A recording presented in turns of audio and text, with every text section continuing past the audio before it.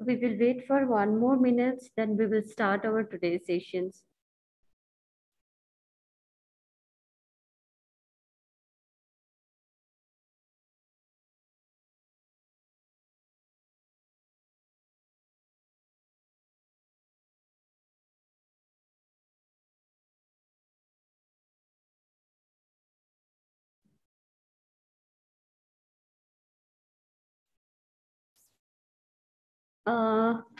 Good afternoon, everyone. Thank you for joining with us. Today we are on 11th sessions of our PICU training, which is started, which was, no, I'm unmuted. Okay.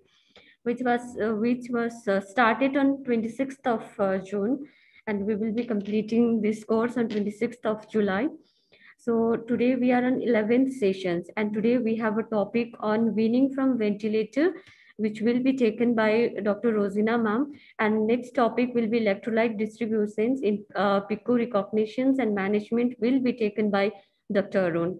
So before proceeding with our topic, I would like to invite our invitee, sir, Dr. Karthi, sir.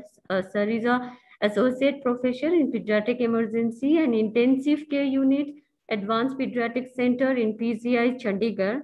Sir has done a intensive care training in PGI Chandigarh and Royal Children Hospital, Malbore. And sir, area of interest is a tropical infections, decay and quality and safety. So I would like to thank you, sir, for joining with us. I think screen is visible now. Yes. Okay. So thank you, sir, for joining with us. I think sir is there. I think sir got disconnected. Okay. And then now I would like to invite our first presenter, Dr. Rosina ma'am, for the presentations of our first topic. Over to you, ma'am.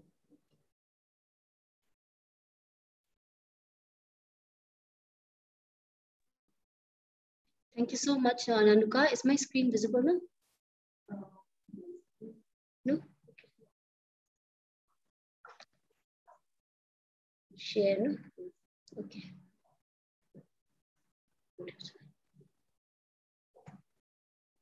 Thank you so much, Nanuka.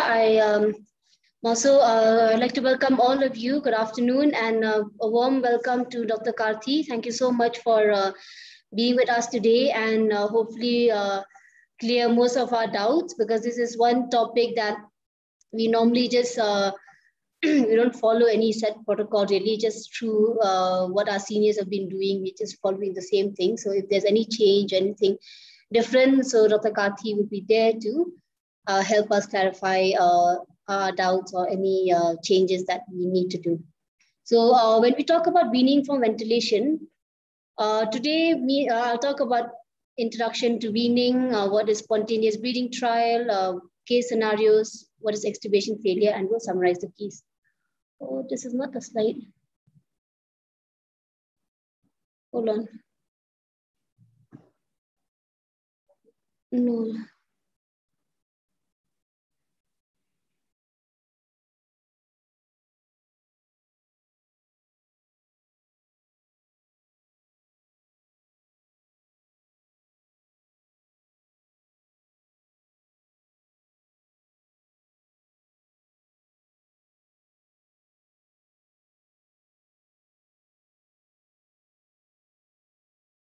You just give us 2 minutes and we'll just come back. Just slight change in the slide here.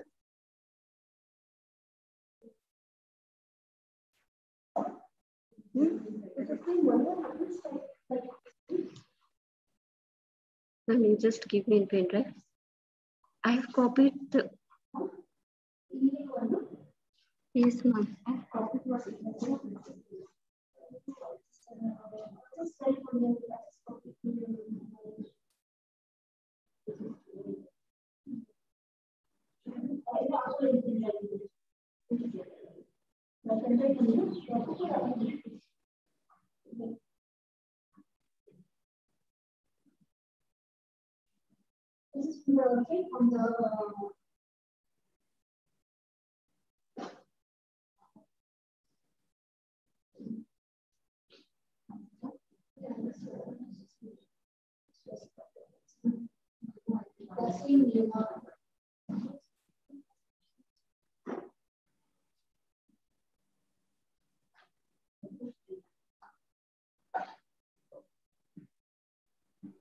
Sorry, just give us 2 minutes.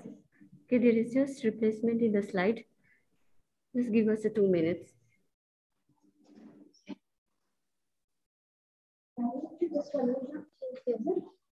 Okay, it's fine. Okay, but that's the old one and it was coming.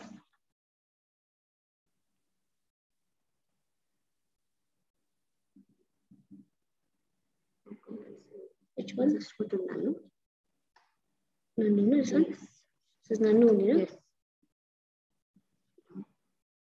This one. Yes. Can I just open from here only? Yes. Copy and paste, okay. Just copy.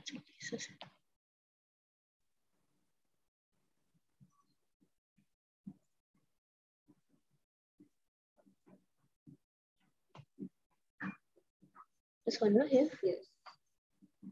Just paste it here again.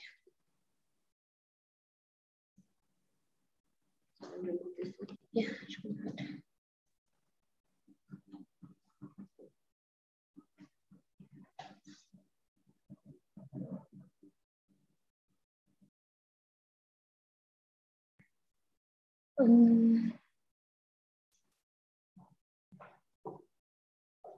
my slides visible. Yeah? Okay.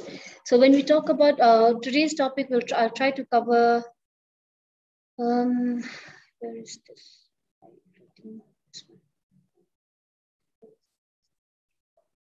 I'll try to introduce what weaning is and what spontaneous breathing trial is. We'll go to briefly one case scenario, and we'll also talk about extubation failure and try to summarize about weaning from ventilator. So the principle in weaning is basically you have to maintain your saturation above 94%. And with an aim of a PO2 of more than 66 millimeter of mercury, the patient has to be hemodynamically stable. Only then when you fulfill these criteria on your hemodynamics and respiratory monitoring, then you can plan for weaning. Okay, so before we plan for weaning, there are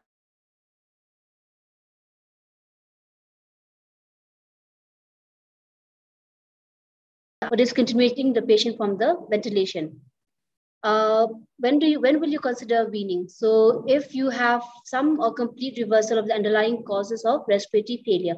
So depending on what is your indication for your mechanical ventilation or intubation in the first place, you need to assess that primary condition. That was the indication for intubating the patient. So once you have sort of have some reversal or some recovery of the underlying cause, then you can see your other parameters that will lead you to think of weaning of the patient and finally extubating from the ventilator. So these respiratory parameters we monitors, these are our endpoint basically at the end of our for ventilation. So we have to check for adequacy of ventilation. Oxygenation, we already noticed. You look at your PO2 and on a minimum PEEP and minimum FiO2 and with a PF ratio of normal of more than 300. There should be no significant respiratory distress for the child, and there is improved breath sounds. Then what are the circulatory or cardiovascular parameters you have to look for? Here, the patient should have a stable circulation with normal heart rate for age, stable blood pressure on no or minimal vasopressor or inotropes required for maintaining the blood pressure. And hemoglobin should be between 8 and 10 gram per deciliter and should be afebrile. Then you have your other parameters besides respiratory and cardiovascular, because a number of times we do need to intubate or give respiratory support based on your CNS status or neuromuscular status. So if that is your condition, or even if you're intubating for other purposes, so you have to still look at your neuromuscular parameters. That is adequate mental status or GCS score of more than 13. You should be off sedation, and the patient should be capable of initiating a respiratory effort and should be having adequate cuff reflex. So these are the parameters that you have to see to decide whether this patient is ready for weaning or not. Then for weaning, you can, like I said, like what we have been doing, the standard weaning, or if you have a weaning protocol that you are following, you can do that. But then how do you actually start weaning? Okay, so you have to test the patient for extubation readiness. So this should be done daily. It should not be like you're ventilating the patient and then you have just forgotten and monitored, and that's it. You have to keep on daily, you have to keep on assessing the patient daily. You can either again follow a standardized protocol or use whatever policies and protocol you have in your institute. What you do is when you're doing this daily assessment, it actually reduces the time to extubation and facilitates early extubation as well. Again, the criteria will be your vital signs, your ventilator criteria we've already talked about, your PF ratio. And then also one more thing is presence of endotracheal cuff leak. This is something that we are also not practicing. So it'd be good to have our expert comment on this. And it says if the leak volume is nil or low, then the corticosteroid should be prescribed. So again, we should know when we should start giving a corticosteroid before we extubate. Then once you have reached your, you've decided that the patient is stable, you should start weaning. Okay, so once your FiO2 is less than 0.4 or 40%, your secretions are minimal. Again, the child is having clinical improvement. If it's a patient of ARDS or pneumonia, then there's some clinical improvement in the chest. There's radiological improvement in the chest X-ray. Then what you do is, if you're thinking of extubating the patient, you should always start weaning. Okay, so if you're using muscle relaxant, again, you should stop using that, stop it. Then you start thinking of weaning the sedation. So follow the sedation holiday protocol that we have covered, Dr. Anna has covered. So you give the patient wean him off sedation. And then once you've done that, then you can think of titrating other parameters. Okay, so what we normally do is once you've reached a FiO2 of less than 40%, then we titrate our pressure support. We normally use pressure control ventilation. So we titrate our pressure support. So we reduce our PEEP. If our PEEP is 20 or 22, we reduce it by 2. And then once we reduce the PEEP, then we touch the PWEP PEEP. Okay, so keep on reducing these two until you reach a minimum setting of a PEEP of 4 to 5 centimeter of water and PIP of 14 to 15 centimeter of water. So once we reduce this, then we then reduce the respiratory rate. So in that case, I mean, that's something that we do. And then tidal volume, if you are using a tidal, or what you call a volume guaranteed or a volume controlled ventilation, you can titrate the tidal volume to no less than 5 ml per kilo. This is to prevent atelectasis. Trigger sensitivity, we don't titrate. Whatever we set, we normally keep it at that only. We don't reduce it anymore. So again, I would invite Dr. Karthi to comment on this one. Once we have reduced all the settings, then we give us a trial of spontaneous breathing trial. Okay, so either common modality uses, we can use a T-piece circuit or a C circuit. We normally use a T-piece, and the duration is about 60 minutes. And this is how a T-piece will look like. And what we also do is, I mean, once we've reached a minimum setting in the respiration on the ventilator, patient's hemodynamically status, hemodynamically stable, and there's no other indication that requires the patient to be on ventilatory support. Then we also do we put the patient on spontaneous mode. If you're having Galileo, there's a spontaneous mode breathing. If you're having this Trager, you have this spontaneous CPAP thing with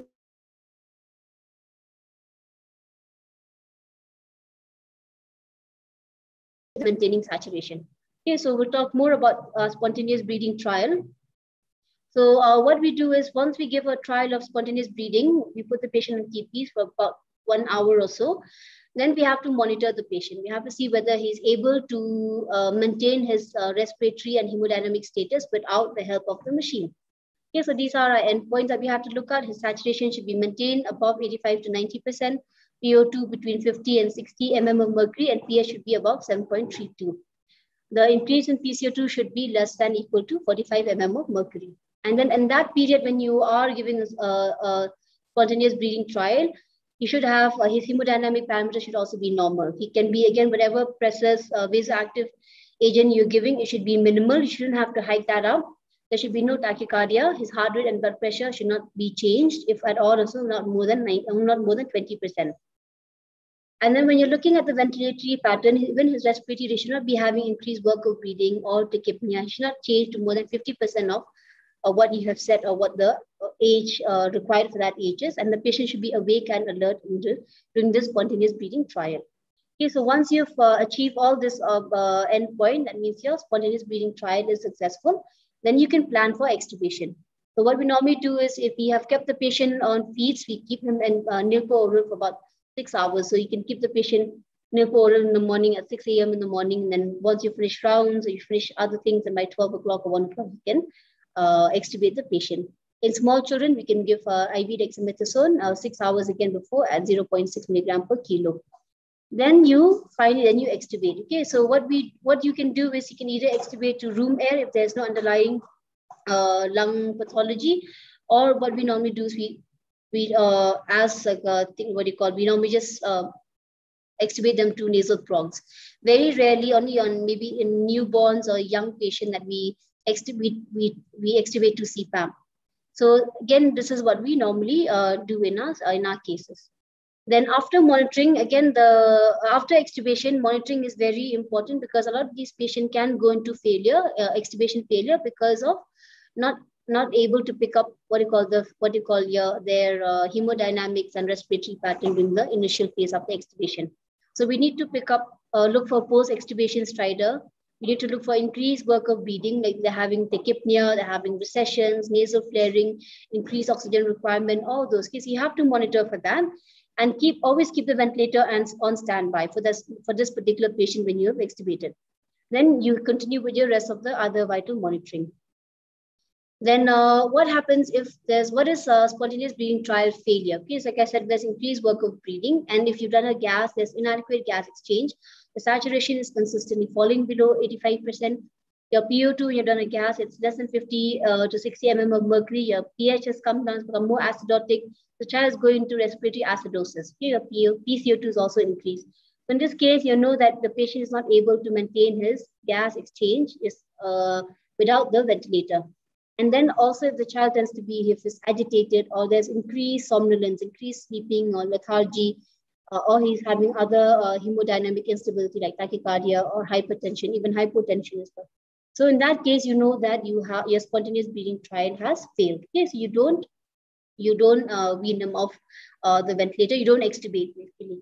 And what you do is you put back on the ventilator support, whatever support you have given before, be it SIMV mode or BiPAP or whatever CPAP with pressure support, whatever support you were given before, you put the patient back, and then you keep it for you keep the patient at the same setting for 24 hours, and then you can try again the next day after 24 hours. So let's come to our case. We have a 3-year-old boy, Kevin, who was admitted with history of fever for 5 days, a cough for 3 days, and not eating since 2 days. So on examination, okay. This slide is gone. Okay, so on examination, he was found to be tachycardic. He was having cold, clammy skin. His pulses were weak. His CRT was prolonged, and his his chest was showing bilateral creps. CVS examination was normal. CNS, he was lethargic, and pupils were equal and reacting, and there was no meningeal signs. Okay, so then what we did was, he was obviously a sick child, so we had initially stabilized him. We kept oxygen initially by a face mask.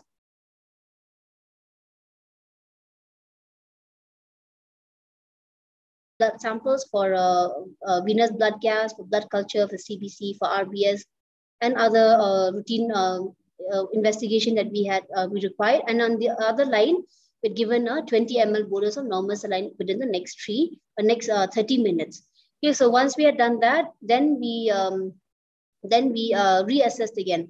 So his heart rate was tachycardic, heart rate was 180 per minute. When we reassessed, his heart rate was about 140 per minute, and his temperature was 38. So the increase in heart rate was out of proportion of the temperature, increase in the temperature. So what we did was, his CRT was still prolonged. His pulse had, it's only his heart rate has come down. His CRT was still prolonged, pulse was still weak.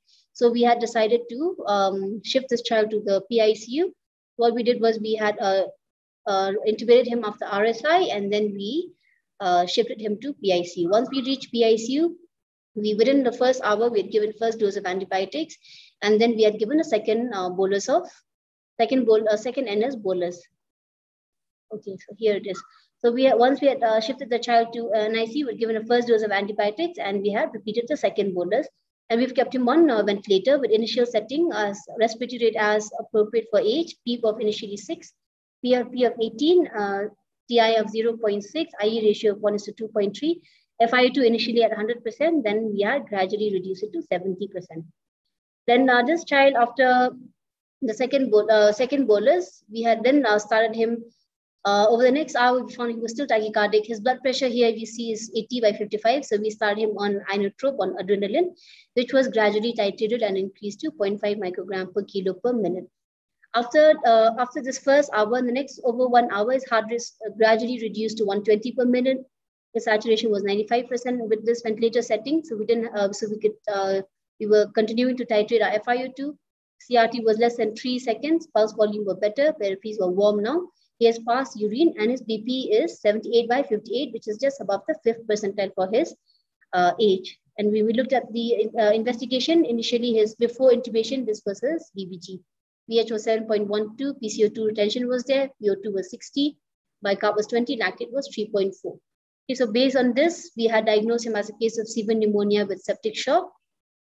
And then his X-ray showed bilateral infiltrates. So other reports were showing hemoglobin of 8 gram per deciliter, TLC counts was high, platelet was low, so this will require further monitoring.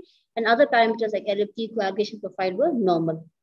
Then basic care and PIC was followed. Then subsequently, after 2 to 3 hours after his initial stabilization, his ABG showed was almost normal. Okay, pH of 7.40, PCO2 40, bicarb of 24. Then we start him on maintenance fluid of 70 to 80% of his requirement according to the holiday cigar formula. And after 12 hours or so of stabilization, we start him on NG feed, and his full feeding was achieved in the next 24 hours, and the rest of the monitoring was done as per protocol. Now, what we did was we continued mechanical ventilation for about 48 hours or so for this child until we had titrated or tapered the FiO2 to 40%. So in the next 48 hours, we could finally reduce FiO2 to 40%. Then the next 48 to 72 hours, we then titrated the PEP and the PIP, and then the respiratory rate. His inotropes was also gradually reduced to 0.1 microgram per kilo per minute, which was achieved by day 3 of the ventilation. His fever has subsided. Overall, he has responded and showed some improvement. Then what we did next was we weaned off his sedation by following the protocol, and we gave a trial of SBT. Again, this is optional. For this case, we just, once we reached a minimum setting, we had just extubated him. Before that, we withheld feeds for 6 hours, and then we planned extubation to nasal prongs. Okay, so what we did at this case is, following that criteria, our FiO2 was, we reduced our FiO2 first, then we worked on our pressure settings, and then we reduced our, we were on minimal inotropic support, so we had wean off our sedation. We gave a trial of SBT or just spontaneous mode. Then we withheld feed, and then we finally extubated. Okay, so another thing we want to talk. So following that process, we could finally extubate this child. Now, what is extubation failure? So a couple of times when we don't plan our weaning properly, or sometimes the child just gets extubated and we give a trial, keep them on CPAP or any other NIV with positive pressure ventilation support, then there is a chance of extubation failure. Okay, so what is extubation failure? Is inability to sustain spontaneous breathing after removal of artificial airway.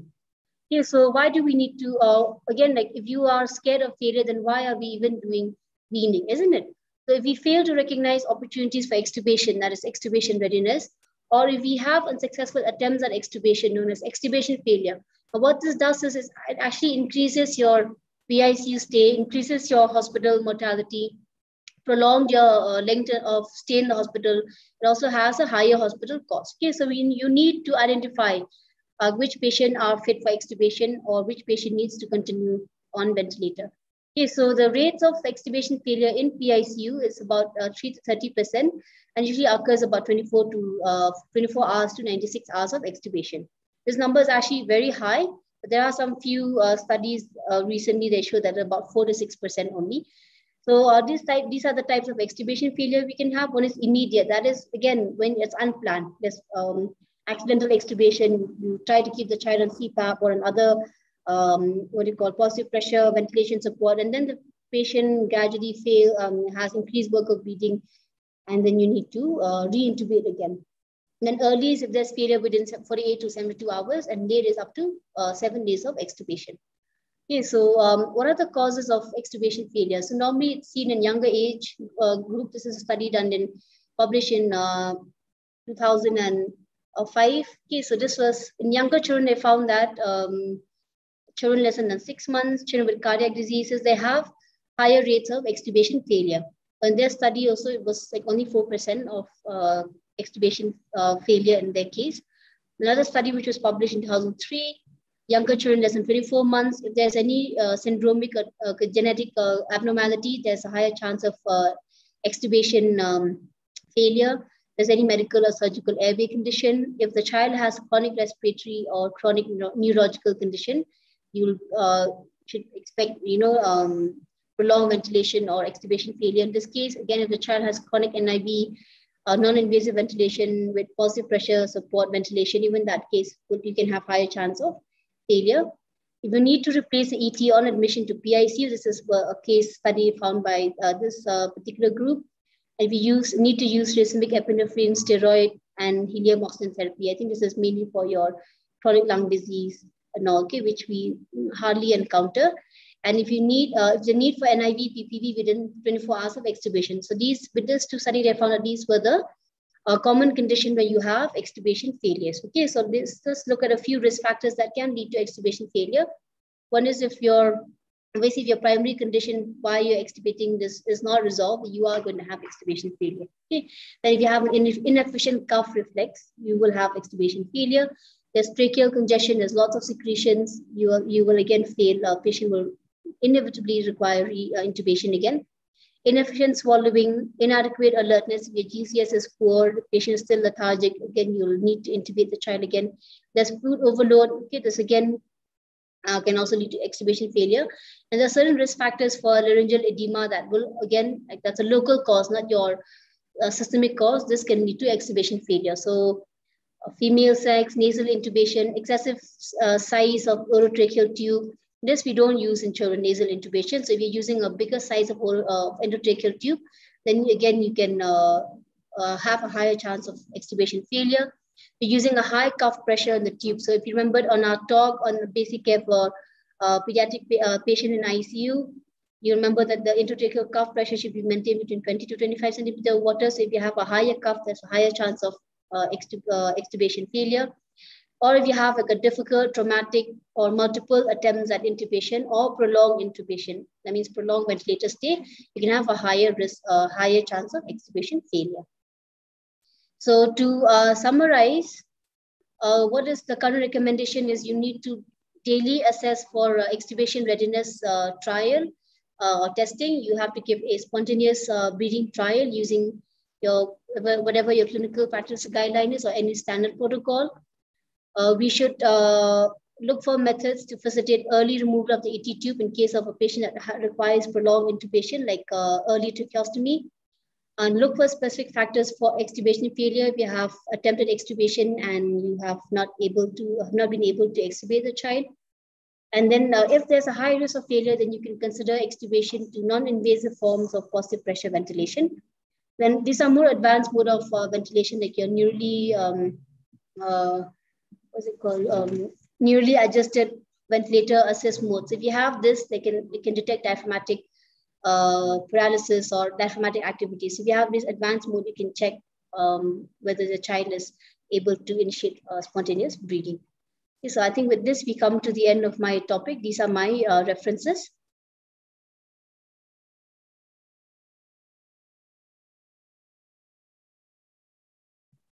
Hold on, okay.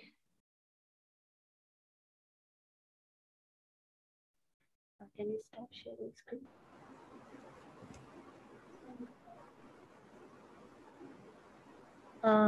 Yes. Thank you so much, ma'am, for the presentations.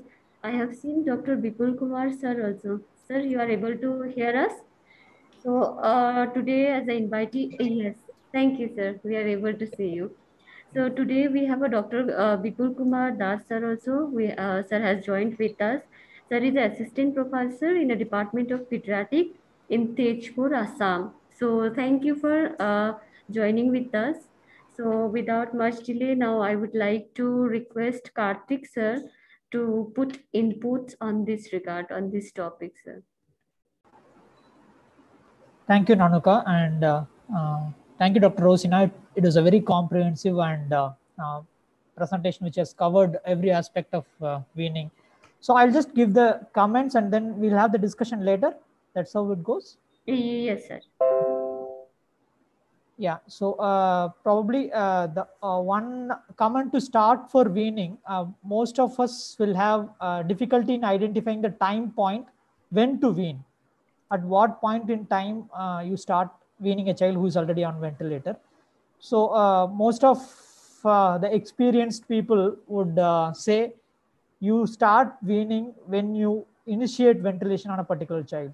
So for example, when Dr. Rosina discussed the case, so in a child with pneumonia and septic shock, what is the natural timeline of recovery you expect with antibiotics the child would recover in 3 to 4 days? So that is when probably you start weaning. And of course, daily assessment is quite useful. And as far as possible, daily morning assessment.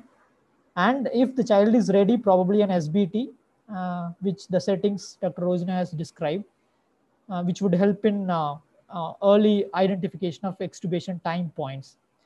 And the modes which we can use for spontaneous breathing trial, when a child has come to a setting like, let's say 15 peak inspiratory pressure, 4 or 5 of PEEP, and 30 to 40% FiO2, then when you identify whether we need to initiate SBT or not, and then proceeding with extubation, probably two things you can assess in every child. One, ability of the child to have spontaneous breathing. That means after stopping sedation, neuromuscular agent, whether his spontaneous breathing efforts are good enough to maintain without an assistance from ventilator.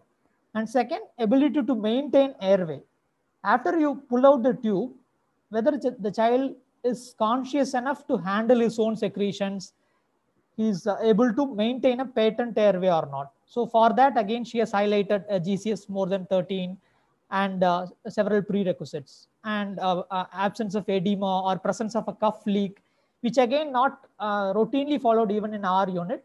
But if you have intubated the child with cuffed endotracheal tube, and during spontaneous breathing trial or before extubation, you release the cuff pressure and assess what amount of tidal volume is leaking in the expiratory tidal volume. So the difference between inspiratory tidal volume and expiratory tidal volume, if it is roughly about, let's say 10% or about 10-15%, then probably it's a decent amount of leak. Then you may be able to extubate without an airway obstruction. Again, it is not foolproof, but you can follow this as a surrogate for airway edema. And the steroid she has highlighted, we generally use in our unit children who are ventilated for let's say 72 hours or more than that. We tend to use steroids, 1 or 2 doses before extubation. And I think rest of the things are well covered. The reintubation rate, although it was wide, about 3 to 30%, generally what intensivists accept is roughly around 5 to 9%. So reduce it to less than 10%. Too low a reintubation rate is also not good. That means that you are very conservative in extubating. So if you extubate 10 children, probably one may get reintubated. That's acceptable, and you probably aim for around 10% or little less than 10%. And the point about heart disease and small infants, very important. They are the most common risk group where extubation failure is quite common. So as most often as a practice, we generally extubate them to NIV, as you have highlighted in your conclusion.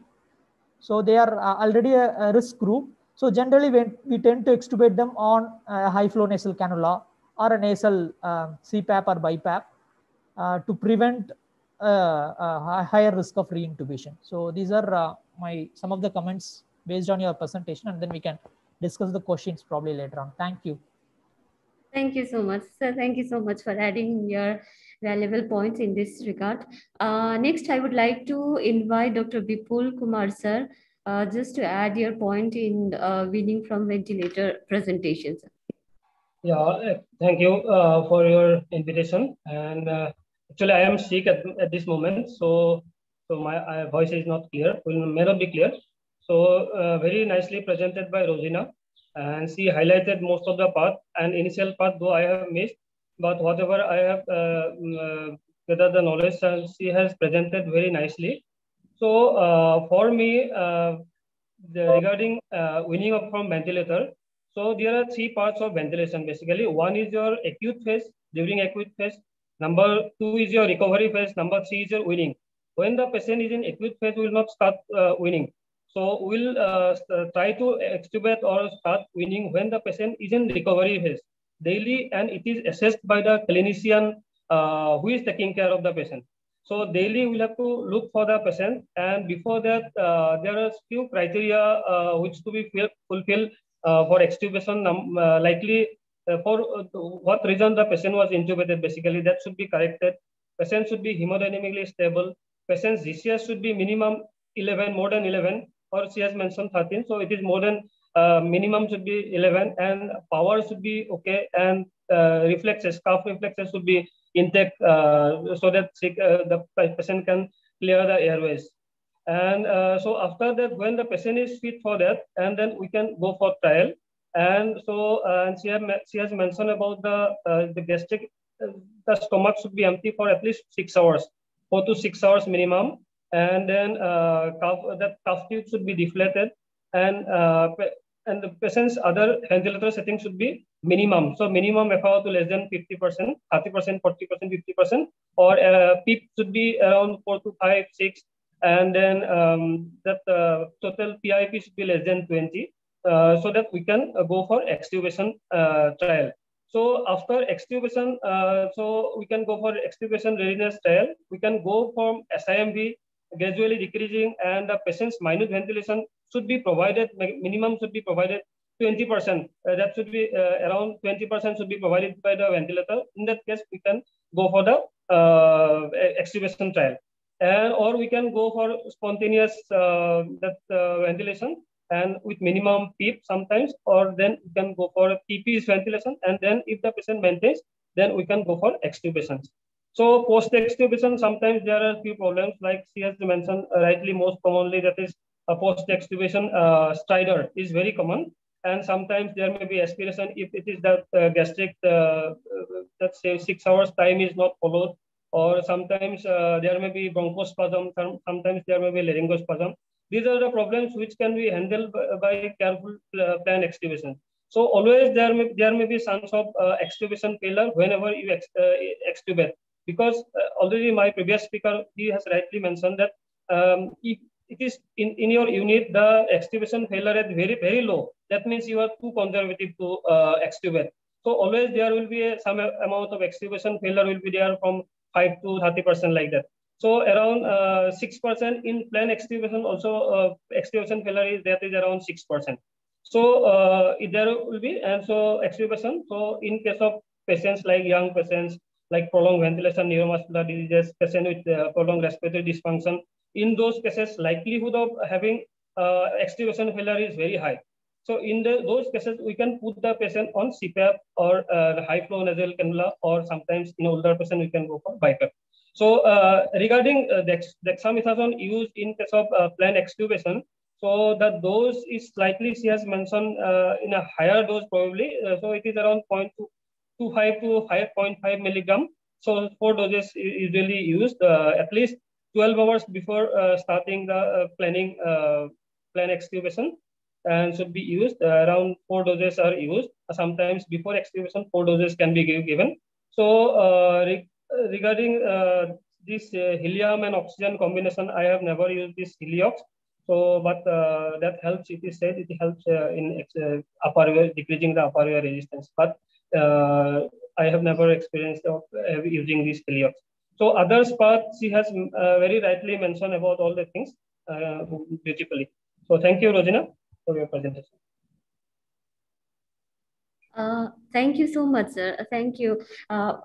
Here, purpose of inviting our invitees from the different hospital is like that only. We also wanted to hear the different practices which different hospital are doing, and I think this platform is correctly that we are getting a different idea from the different facility. And I also request our participant, if they are doing little bit differently, also they can share their experience with us, because now I have not seen any questions in our chat box, and I'm giving permissions to unmute you all, so that you can unmute yourself and you can keep your queries with us, because we have 3 persons with us who can answer your queries.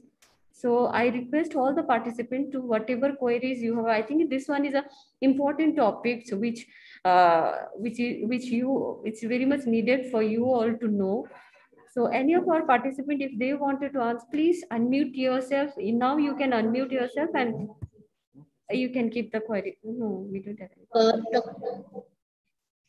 Dr. Karthi, I have a question for you. For spontaneous breathing trial, no, when you do that, do you put the patient on the spontaneous mode on the ventilator? You put them on a TPs only? Yeah, that's a very good question, and in fact, I would be able to answer better in a year or so, because we are currently doing a trial where we put patients on spontaneous mode or a pressure support, where you give PIP, pressure support plus PEEP, versus CPAP, that is PEEP alone, versus TPs. So all 3 modalities have been used in spontaneous breathing trials in many of the studies, and different units use based on their comfort level and experience. What we commonly do in our unit, we use either pressure support or CPAP. So we don't generally use TPs, because by the time they tolerate either pressure support or CPAP, we go on to extubate them. And if they need a little bit of support post-extubation, we use NIV. So our extubation failure rates did not increase by not using TPs. So we generally use pressure support or CPAP.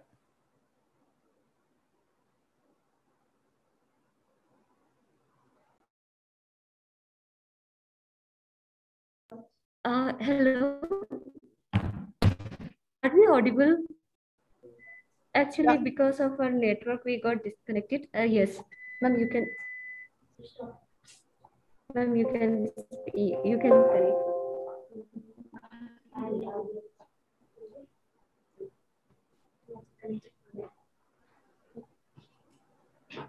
Sorry, Dr. Karthi, I think we lost our connection right now. Yeah. Okay. Please repeat what you said just now. Yeah. So the modalities for using spontaneous breathing trials, all 3 have been used in different units and literature, like both pressure support, CPAP, and TPs. In our unit, we commonly use pressure support and CPAP. We don't generally use TPs, because once they tolerate either pressure support or CPAP, then we'll extubate them. And there is another good question: how long this SBT has been given? So again, the time varies based on, again, experience and different personal preferences.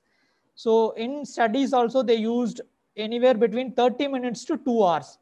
Generally, 2 hours is the maximum people have used. So in our unit, we use somewhere between 1 and 2 hours. And if they tolerate for 1 to 2 hours without an increase in work of breathing, and as all your parameters you have highlighted, with a hemodynamic stability and ready for extubation, then we'll plan for extubation. What is the pressure support that you normally give in this children? Oh, so it's generally the PEEP would be around 4 to 5, and anything above PEEP 7 to 8. So total it will be around 12 to 13 of top pressure. Yeah. Okay. And then one more question I have, like, what about your take on tracheostomy. Suppose if we have intubated a child either for a neuromuscular or even for respiratory support, or like a child with encephalitis, what is your take or your protocol that you follow when you decide to give the child start to do tracheostomy? Yeah, again, an important question, but probably we will not be able to cover the entire prolonged weaning here. I think Dr. Bipul has mentioned while weaning, the stages of weaning. So when a child is where you are not able to wean, particularly beyond a certain period of time, again, the time varies. If you see adults, they tend to do tracheostomy early, but in children, we generally wait. Like, for example, I would give you LGBS child, a child with Guillain-Barré syndrome, who has been ventilated. Generally, they require ventilation anywhere between 1 to 4 weeks in our unit. So at the end of around 2 weeks, we evaluate the child for ability to maintain airway. Like if he still has poor gag reflex and not able to handle his secretion, we tend to do tracheostomy and then wean them further. Similarly, children with encephalitis who has come out of the acute phase, but still their GCS score has not improved, still encephalopathic, but came out of like acute critical condition. Again, we assess for like airway maintenance, possibility of like maintaining spontaneous airway. If that is not feasible, then by end of a week to 2 weeks, we consider them for tracheostomy. Again, it is based on case-to-case basis. It is difficult to give kind of a protocolized guidelines. Yeah. Okay, thank you so much, Dr. Karthi. Dr. Bipul, do you want to comment on this? Yes.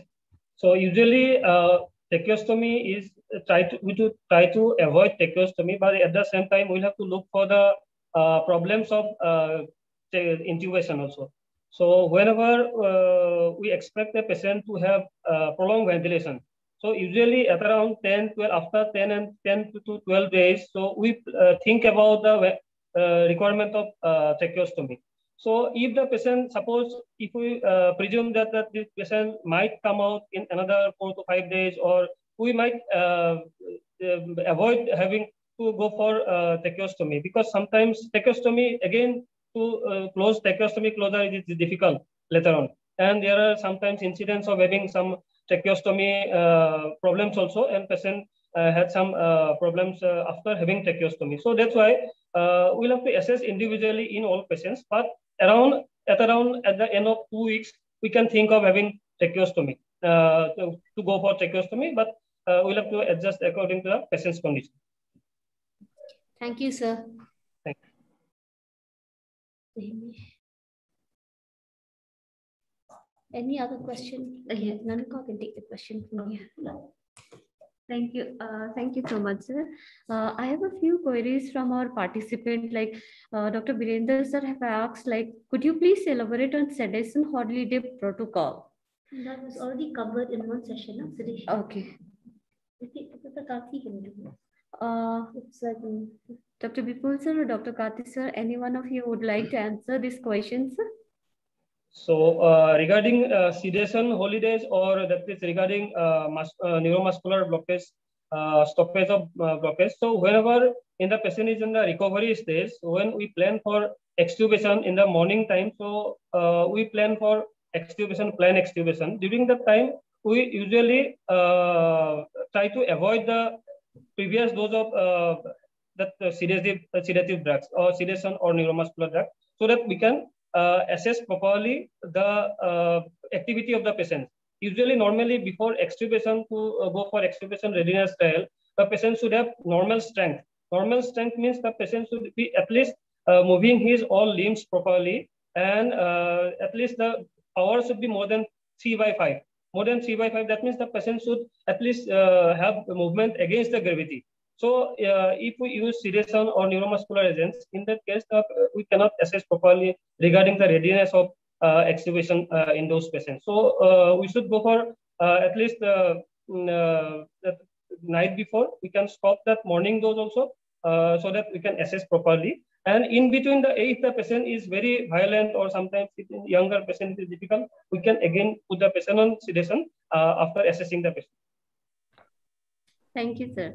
And then another question is asked by Bharti ma'am, like how long we will give spontaneous breathing trial? Answer has been given by Karthik sir. So I will just read out his. Spontaneous breathing trial is given for 30 minutes to 2 hours. And then here also different unit use a different timing. And I think in sir area, sir is giving for 1 hour. I think Bharti ma'am, you got your answer. Okay. And last one question is like, what happened in case of difficult or failed intubations? Dr. Karthik sir, you want to answer this one? So despite your best efforts, some children will fail your extubation trial.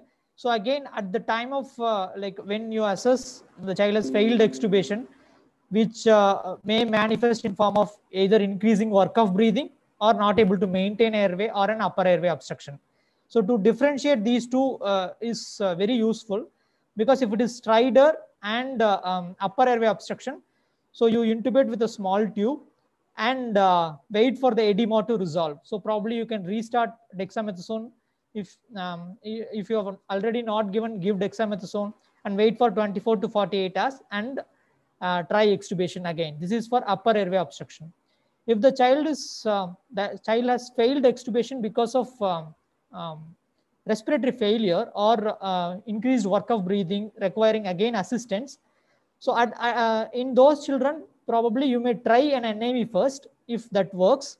If it is not working, intubate and put him on full support like an SAME or whatever ventilation protocol of your unit, and look for the cause for failed extubation. So why this child developed worsening respiratory distress or had failed extubation. So many a times simple reasons like fluid overload, where you need to use a little bit of diuretics and reduce the extravascular lung water and again try extubation. Or the primary disease is not resolved, when you have probably assessed and thought that it has resolved, but probably the pneumonia is not resolved, or a secondary infection, a secondary probably hospital acquired or ventilator associated pneumonia. So you assess the reason for it and treat the cause and then try extubation again. So this is the general way of proceeding. And some children, repeated failure, again, case to case basis, you can think about tracheostomy. That is probably a different case scenario. Thank you so much. Another question is asked by Dafisha, like, have you ever incubated a micrognathia baby, or if yes, did you succeed? So we have intubated, Dr. Rosina here for Dafisha. We have intubated patient with micrognathia, especially those with Pierre-Robin sequence. It is difficult, but it's not impossible. Okay, you have to probably try back the patient some more and then intubate the child. So we have we had two just last month we intubated, and they were ventilated also for some time. So we have intubated. If you don't succeed again, just try, just oxygenate the baby properly and try again. Thank you, ma'am. And one last question is asked by Jennifer, like, is nebulizations with bronchodilator or with a normal saline recommended for pedia post extubations? So these questions I would like to forward to Dr. Vipul, sir. Okay, for post extubation, that stridor, that can be minimized by giving nebulization with epinephrine. That means racemic epinephrine or normal epinephrine. So we can go for that to minimize the post extubation stridor, and that will decrease the edema of that airways, and that will decrease the post extubation stridor. But sometimes you have complications of having bronchospasm, post extubation bronchospasm, and those children who are having reactive airway disease previously or had or is known asthmatic. So those children, they are more prone to develop post extubation this bronchospasm. So by giving beta adrenergic agonist salbutamol inhalation, so we can nebulization, we can do that. So in sometimes there may be thick secretions, or in that case, that normal saline nebulization or but sometimes 3% solution nebulization can help. But otherwise, epinephrine nebulization is recommended routinely, and that helps. And in case of bronchospasm, we can go for inhalation, bronchospasm, beta-adrenergic agonist. We can go for that. Thank you so much, Dr. Bipul. Dr. Karthi, you want to tell your answer to the audience? I think Dr. Bipul has explained clearly. That's the same thing which we also follow. Okay. Yeah. Thank you, sir. Thank you.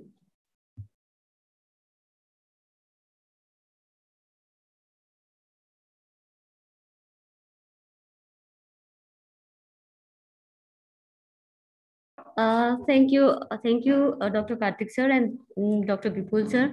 So now I would like to start our second presentations, which will be presented by Dr. Arun, and I would like to request both our invitees to stay back so that again after next session also we'll have a discussion. So thank you. Dr. Arun, yeah. I think hope our PPT is visible.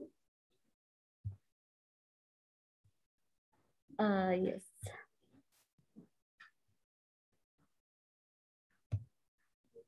Yes. Dr. Arun, you can. Yes. You don't want this one?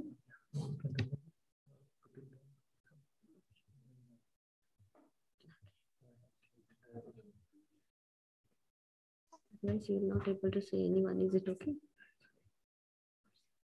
It's okay.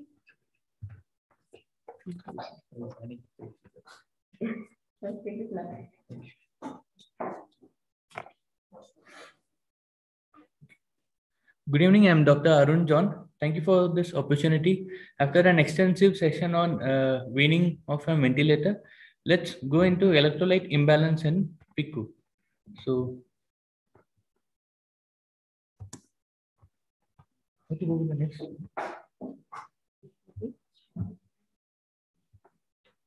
Okay. So, outline, I'm going to talk about sodium and potassium, and it's mainly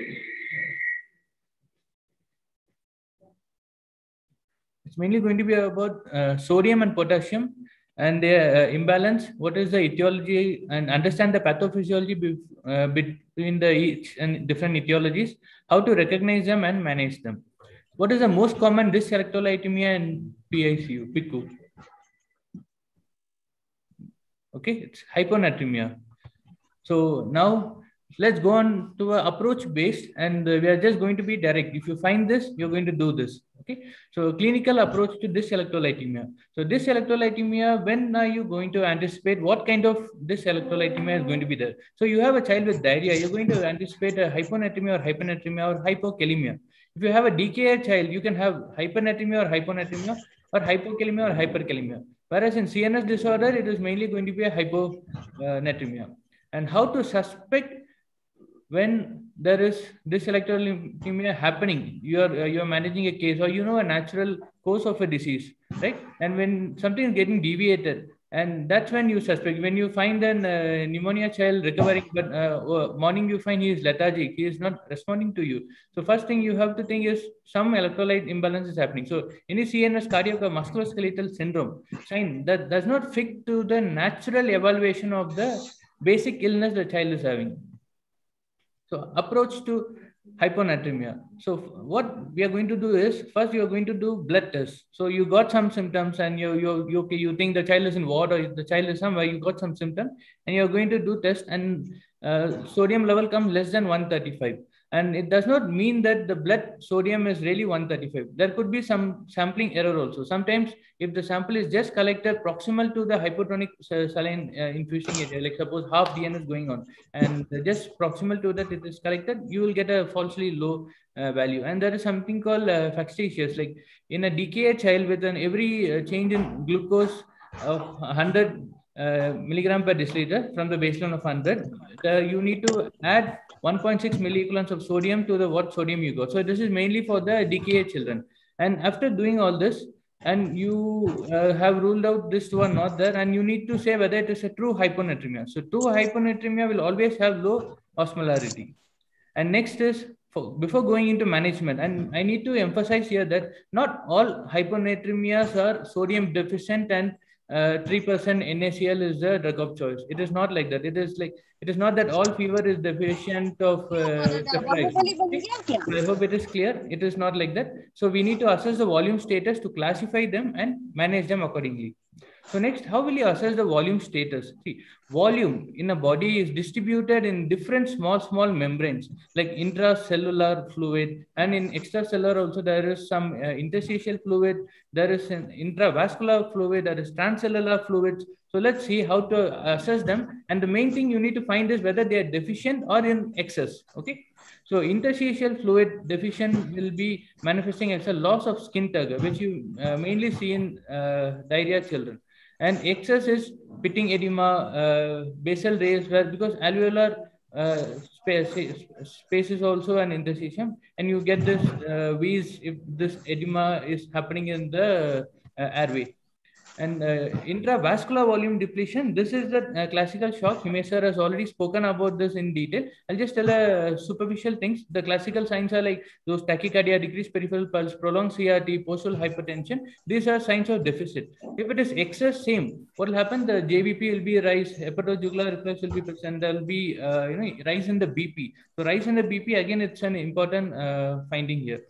So next is transcellular body fluid. So here, the deficit, these are basically the serosal spaces, we can say. It will be dry mouth and the decreased tears, shrunken eyes, excess or ascites and pleural effusion. So this is how you assess for the volume status. After assessing for the volume status, you classify the child's volume status, whether it is hypovolemic, isovolemic, or hypervolemic. So hypovolemic is almost always sodium loss. So the sodium loss is happening either through renal, or it is happening through extra-renal symptoms. So renal, you're using diuretics or any tubular sodium loss in acute tubular necrosis, or polyuric phase of PKD. So all this time you will have renal. Sorry, I'll just disturb you.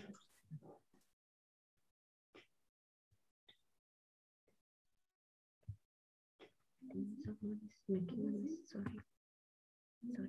just give me a second. Just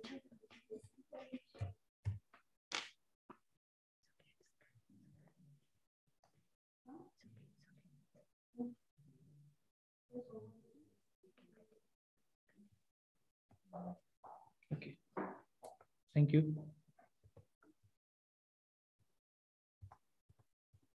Okay, so now in renal, the child is on diuretics, or if you have any renal injury happening, and in a CNS case, cerebral salt wasting syndrome, where you have a shock and the sodium is getting lost, and your sodium is not picking up whatever 3% you give. So that time you suspect in a CNS hemorrhage or meningitis tumor, so cerebral salt wasting, and condition where the aldosterone is reduced. And the clue, it is not necessary if because in peripheries or you are just starting, you don't have urine sodium, and it is mainly clinical and your examination. You need not do a urine sodium to confirm your diagnosis or something. It is only a clinical base, because at the end the treatment is going to be the same.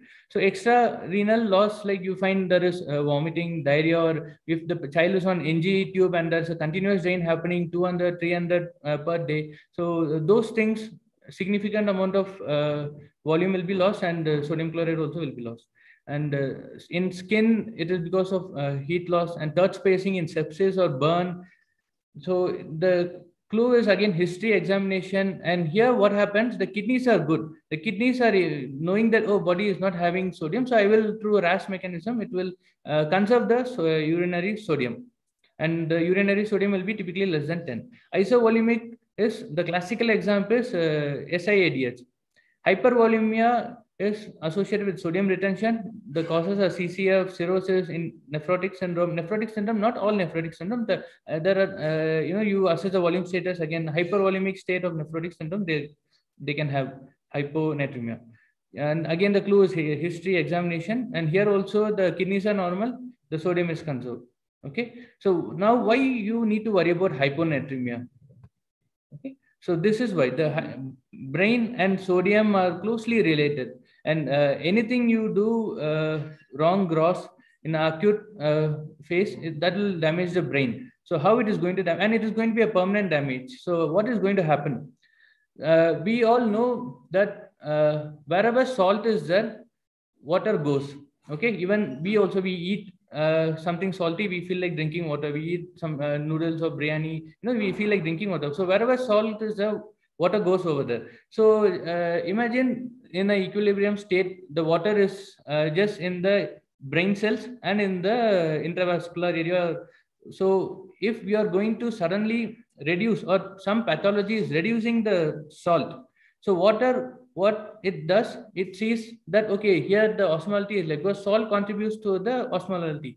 So osmolality is less. I need not stay here. Someone is pulling me inside. So the cells start to swell, because the brain also has some amount of osmoles. So that will start to pull the water. When it starts to pull the water, the brain swells. And when the brain swells, the brain is it's in a tight compartment, only CSF, blood flow, and brain. So when the brain swells, the intracranial pressure rises. So when the intracranial pressure rises, the symptoms will be lethargy, confusion, muscle cramps, weakness, seizures, and coma are the late findings. So you have to identify the child who is becoming, who is all like fine, and suddenly you find him becoming lethargic. You need to really pick up the hyponatremia clinically, and then send for the investigations and watch for it. And there are some conditions where the child is chronically having this hyponatremia problem. Okay, like the child is cerebral salt wasting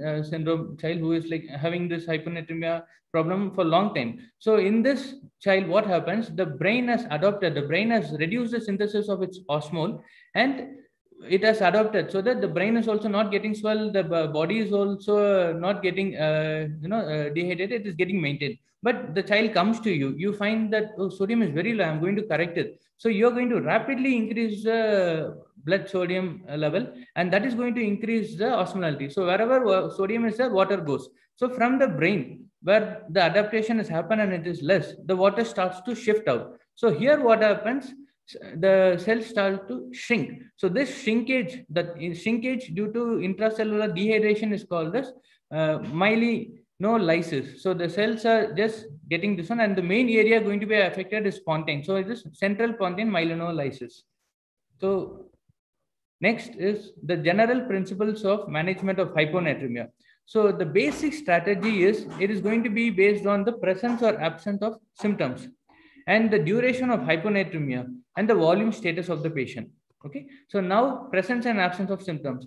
First, what symptom you're going to mainly look for? It is a seizure and coma. So when you have seizure and coma and you're getting a hyponatremia, you know there is a setting for hyponatremia. You immediately, if you are not able to do a blood analysis simulated, do an ABG, or you already have an high suspicion that, okay, this child is going to develop hyponatremia, you must immediately build up the sodium level in the body, so that the water from the brain comes out, the intracerebral pressure reduces. So that's how we need to treat the symptomatic patients. You need an acute rise. So how do you do that? 3% NaCl, 2 to 3 milliequivalents per kg IV over 30 to 60 minutes. So this is nothing but 2 to 3 ml per kg IV over 30 to 60 minutes.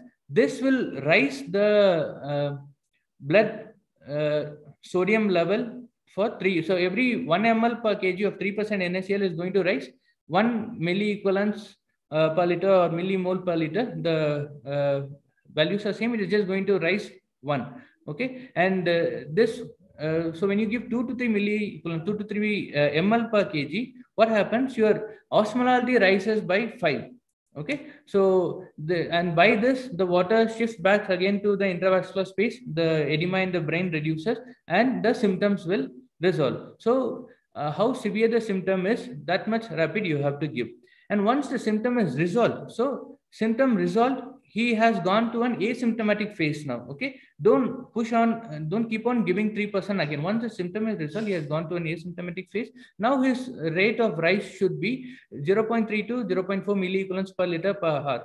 So this is basically for the asymptomatic correction, what you're going to do. It is like for acute, you're going to correct 10 to 12 milliequivalents per liter in 24 hours. And for the chronic, it is going to be much slower, 8 to 10 milliequivalents per liter in 24 hours. So you are going back to that previous correction. And this correction depends on the child's volume status, child's background condition. You're not going to correct it with 3% NaCl. Depending on his background condition, you're going to correct. I hope this is clear. Now, hypovolemic hyponatremia. What are the conditions when you get a GI loss like diarrhea, vomiting? You're getting a child with sepsis, burns, and or diuretics, or DKA patient, or some mannitol is given for reducing the rise ISP or some conditions. So the child has lost volume also, okay, and child has lost sodium also. Here, what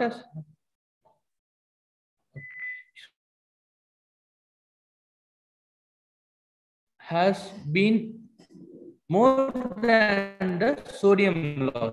Okay, but water has lost in these conditions because all these conditions, it is a hypotonic solution which is going to go. Okay, so the water loss is more than the sodium loss. And here what happens, the ADH is being stimulated due to hypovolemia. So ADH is nothing but anti-diuretic hormone. Its main function is to preserve the free water from the kidneys. And its main stimulus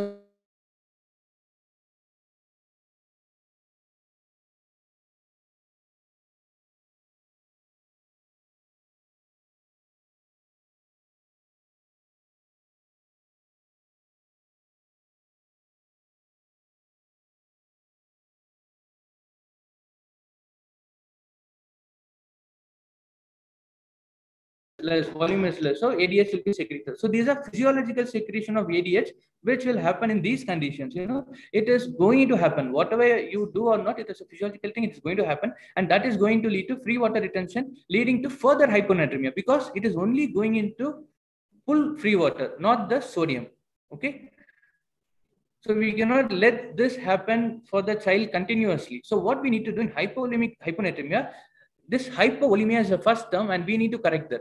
What we need to do is we need to correct the shock. So Himeshwar has spoken about this correction of shock. First thing is we need to correct the shock. When we correct the shock, attain an euvolemic state, this ADH secretion stops. When this ADH secretion stops, free water absorption stops. And by this process only, some amount of hyponatremia will be corrected. And as such, you're going to give some specific therapy also. For example, diarrhea, you're going to give ORS. And based on the category, plan A, plan B, plan C, WHO, you're going to give. So for everything, there is a specific therapy you're going to do. And always remember, follow the general principles of hyponatremia management. So just a review back, what is the general principle of hyponatremia? Presence or absence of symptom is the first strategy. And you always look during the symptomatic phase, give bolus, rise, and make the child asymptomatic and rise it slowly. So hypovolemic hyponatremia, you're going to identify by history. You know the pathophysiology. Shut the ADH down by restoring the volume, and look for the sodium correction and treat the cause. Next is euvolemic hyponatremia. So euvolemic hyponatremia, this condition, they don't present to you with euvolemic hyponatremia usually. Otherwise you're in a tertiary care center where the injury has happened a week ago. This usually happens 3-4 days later after injury or support. So here what is happening is, in these conditions, pneumonia, positive pressure ventilation, CNS injury, or there is post-op pain, and on top of that, somehow someone has given a hypotonic solution, or just even RL also is now becoming a hypotonic solution, and the child has gone to fuel overload. And there are stressors like even a fever is stressor, a pain is a stressor. So child in ICU separated from parents, it's a stressor. So many stressors are there. Okay, so all these stressors, it'll cause secretion of ADH. This ADH is not related to the osmolality or to the volume. It is to the other stressors and disease. So this is not an appropriate secretion. That's why it is called as syndrome of inappropriate ADH. Okay. secretion of syndrome of inappropriate ADH secretion. Okay, so here what is happening? High ADH, it is inappropriate, whereas you see the total body sodium is normal. See, when you measure the sodium, it will show low. That is why we are talking about hyponatremia and SAADH. But if you see the total body sodium, it is normal. So what is happening? This ADH is causing free water reabsorption and dilutional hyponatremia. Simple. So it is all around this ADH. So now what we can do, how to shut this ADH? So before that, you need to diagnose SAADH, because here you're going to give some treatment which is totally opposite to the hypovolemic hyponatremia. So you must first label the diagnosis, pen it down and write the treatment. So for that diagnostic criteria, so first is true hyponatremia. What is you have to show is, so serum sodium is going to be low and the osmolality also will reduce. And second thing is, so this free water which is getting absorbed, it will never cause obvious fluid overload. Okay, it will just keep your BP in a little bit higher side like that. It won't cause a pulmonary edema, it won't cause Zeiss JVP, and there is no dehydration going to be present. And next is this ADH is going to act on the kidneys, remove the free water. No, so when the free water is being removed, the urine becomes heavily concentrated. The color of the urine, you put this, the color of the urine all these days, it will be coming nice, transparent or yellow. It will start to become highly concentrated, very dark in color. And when you measure, the sodium will be more than 20. And on top of that, the renal function, thyroid function, adrenal and pituitary function should be normal. Okay, so you need not do the blood test for all these things. And usually with the clinical scenario and with the volume status and with the serum level, you can diagnose SAADH with the history in background. Okay, so now treatment of SAADH is, in asymptomatic patients, just restrict the fluid to 1/3 to 2/3 of the maintenance, make and provide adequate calories during this time. Already the child is in a stressor and catabolic state is increased. So provide adequate calories, but restrict the fluid to 1/3 to 2/3 of the maintenance, and you observe. But see, still it is not improving. It is becoming severe, like it is, the sodium level is becoming less than 120 like that. And still it is due to SAADH. Okay, so here you need to reduce the free water. So you start using furosemide on top of fluid restriction. Okay, and next is, and here you are not going to give a hypotonic solution or something. You are going to give an isotonic solution. Whatever fluid you are going to give, or if it is a feed, it's a feed. If it's a fluid, it's going to be isotonic fluid. Okay, and if the child becomes symptomatic, you are going to give 3% NaCl bolus. So that basic is clear. Anytime during hyponatremia, if symptomatic, you're going to give a bolus and bring back the child. Okay. Next is hypervolemic hyponatremia. Here it is this hypovolemic hyponatremia. The hypervolemia is going to cause a problem to you, not the hyponatremia. Okay. So what is usually happening in nephrotic syndrome? You have a hypervolemic state and cardiac failure, renal failure, cirrhosis. All this condition, the effective circulatory volume is reduced.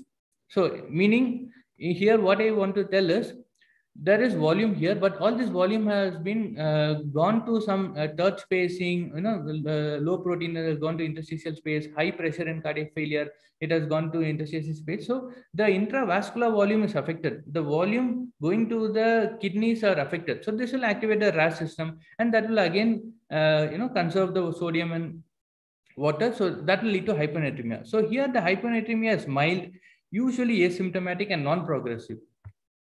Okay, so what you will do here again, for all these conditions and nephrotic syndrome with the hypervolemia, not all nephrotic, keep in mind, with the hypervolemic state, you find restrict fluid and give specific therapy, support the heart, and the renal, you want to do renal replacement, do renal replacement. So you have to do specific therapy and the things will improve. And here again, 3% NaCl is not going to be the therapy unless or until if there is a severe, he can develop this. When he starts to develop diarrhea, if he is going into hypovolemic state, it may become severe. As such, a pure hypervolemic hyponatremia, it is very, very rare to go to a severe hyponatremia.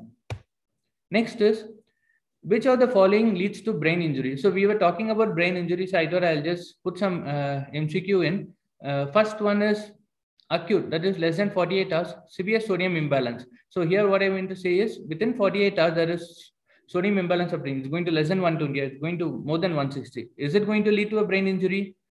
Or second one, rapid correction of chronic clinically stable sodium imbalance. So a child is fine, chronically sodium imbalance, but you just see and you try to correct it very rapidly. And chronic meaning more than 48 hours. So even a 3 day of hyponatremia. You find a child referring from you from somewhere, hyponatremia is documented, he has reached you on the day 3, and you have hyponatremia. It has become chronic. The brain has got idiogenic osmosis, and you have to correct it slowly. So, and is it going to lead to a brain damage if you're going to correct it fast? And the third point is, you're not going to do any correction if the patient has become symptomatic with 3% NaCl. Is it going to lead to a brain damage? So what I want to emphasize is, all of the above is going to lead to brain damage, and it is going to be a permanent brain damage, permanent sequelae. You treat the condition, he will recover from pneumonia, he will recover from, he'll come extubated, but he'll have a permanent brain damage. You know, the brain damage can be to an extent of he may be totally immobile, or to a subtle cognitive or a maths imperformance. He'll be performing in school, after the disease he will go, because probably this would have led him to some brain damage. Next, we will see hypernatremia. By definition, hypernatremia is 145 millimole per liter. So see, millimole per liter and milliequivalents per liter. What is the difference? Okay, if you take sodium and potassium, where it is like 1 plus sodium, Na plus K plus, it is the same. So when the difference is going to happen is, if it is calcium 2 plus, so if we are going to get a value of 1.5 millimole per liter of calcium, then it is equal to 2 milliequivalents per liter. Okay, so since we are just sticking on to sodium and potassium, no need to confuse. So you just think, don't get confused that some books written milliequivalent, millimole, it is the same. Millimole per liter, milliequivalents per liter, it is the same. Okay, and hypernatremia in PICU setting, it is frequently iatrogenic. And second thing is salt intake or administration, which is usually accidental, and it's very accidental. Next is increased insensible water loss. So this will be in premature infant, radiant warmer, and the LED therapy does not cause, but if your setup has the bulb, yellow bulb light, which will produce lots of heat, and there will be lots of water loss happening. And ineffective feeding. In newborn, day 3 old baby developing fever, you take back his tea, improper feeding is there, and that again, dehydration, fever, you'll have a hypernatremia happening over there. And the other conditions are like diabetes insipidus, where the diabetes insipidus, that means only water is going out. Again, hypernatremia. Water and sodium deficit in diarrhea. See, hypovolemic hyponatremia also diarrhea. Hypernatremia also in diarrhea. Why? Because in diarrhea, if the child will have thirst, but you are not allowing access to drink water, okay, then the child will go into hypernatremic blood finding. Otherwise, a diarrhea child who is otherwise usually in diarrhea, they dilute things and give and everything. So usually the diarrhea will present with hypovolemic hypernatremia. He can still present with hypernatremia, but only if there is no access or unable to drink water. He has become so severe so fast and is unable to drink water, he'll present with hypernatremia. So that we have to keep in mind. And why to worry about hypernatremia? So here what happens, again, these conditions are, acute. So when there is acute rise in the sodium in the blood, so now the sodium is calling, water, I need water, intracellular fluid, you have water, and I'm more stronger than you, I have more osmolality, you send some water. So it will take the water away from intracellular. And what happens, the cells start to shrink. So this cell, brain shrinks. And what happens when brain shrinks, all the brain will shrink. The bridging vessels, in anatomy, we would have seen the diploid vessel, bridging vessel starts to tear and hemorrhage. That will lead to seizure and coma. It's also very dangerous condition. Now, hypovolemic hypernatremia. So if you are going to get a child which is not iatrogenic and coming with a hypovolemic state, like diarrhea, hypovolemic state, and you find the doughy skin, see, doughy skin is when you are having this state, what is happening is your cells are having water, but the capillaries in between are not having water, So when you press, when you're making maida, chapati, when you actually press, you feel that doughy feel, those Kerala parota, those feel, So those kind of feel you will get when you are going to, feel for the skin, when you're going to press and see. So that doughy feel you will get because, and when you're going to get this doughy feel, remember this is going to be the last stage. What happens is excessive loss of hypotonic fluid with insufficient water intake. This is a background going to be there. What happened? Water loss has happened more than the sodium, right? We understood this. Now, water loss from the intracellular fluid is called, we saw first, what is that called? Dehydration. So water from the intracellular compartment is called dehydration. And this water has gone where? It has gone to the intravascular compartment to maintain blood flow to the vital organs. And still you do not provide enough, water, you do not provide enough supplements. What happens? The child will land up into shock. So later leads to shock. So when you get a doughy skin, you should be very careful. The child will sooner lead to shock and sooner have a collapse or develop multi-organ dysfunction. Next, treatment of hypovolemic hyponatremia. So if we are going to understand what we are going to do, we will not miss. So what I'm going to do is I'm going to put in steps. What are our concerns? How we are going to treat the concern, and what is the reason behind the treatment? Okay. So first is step 1, shock. See, this shock is a big term. Himesh has spoken extensively about that. So I'm going to tell in a smaller way. 0.9% normal saline bolus. Rate and volume depends on a clinical status. Okay. And next is, if you don't correct the shock in first, you're going to correct, okay, I'll correct this, patient will die with shock. There is no point chasing the step 2, step 3, step 4. So go in steps. So after correcting shock, go to the step 2. Now here, more water has been lost than the sodium. So that's what we are seeing. No? So what we need to do, we need to give more free water than the sodium. So how are we going to give this? There are 2 ways. One is, there are formulas to do that. You can follow those formulas. Sujita or Nelson says there are this method which I'm telling is from Nelson. Okay, so both give similar result, but the most important thing is the trend of the sodium. You give formula based, or formula means there is like 4 ml into weight into what is your desired sodium difference. No? So those formulas are there. But the main thing is trend of sodium. So remember to repeat if needed after 4 hours or after 6 hours, you find deteriorating, repeat after 1 hour, 2 hours. So, those trend is very important. Okay, now let's continue. How are we going to correct this? 0.45% of normal saline. We know this is an hypotonic solution with 5% dextrose with or without KCl. Okay, so here what is there is, normally if you take 0.9%, this is an isotonic, full tone with your body. When you're going to give your half, the rest half becomes water. So you're going to give the free water also through this 0.45% of normal saline with 5% dextrose to mix and give. And the rate will be 1.2 to 1.5 times the total fluid requirement based on the holiday cigar formula. And the reason I have already told, to supplement the free water. Now, and there is going to be ongoing loss. So how are we going to replace the ongoing loss? So if you don't, why we need to replace ongoing loss? If you don't replace, you will again go into the same hypovolemic dehydration. Yeah? So the step 1 and step 2 becomes waste if you don't do the step 3. So step 3 is you have to replace it volume by volume. Preferably oral replacement. ORS is a better way to replace for diarrhea. And there are for if it is polyuria and NG, there are you can replace with, for NG you can replace with normal saline with KCl, and for polyuria it is N/2 with KCl. So those things you will get in the book. My thing is to understand the concept, replace the ongoing loss. So frequent monitoring is very important. Now the rate of correction. So the rate of correction is, you are going to see 0.6 to 1 milliequivalents per hour. If it is more than that, then you need to really slow your IV rate. So suppose you're giving it at 1.2, never mind, come to 1.1 and again recheck. So the rate of fall, because we saw the rate is the one which is going to be very impactful, going to cause a brain damage, okay, to prevent the brain damage. And the rate of fall, if it is less than 0.05, and we can be more liberal in giving the rate, you increase the rate. It is so simple, okay.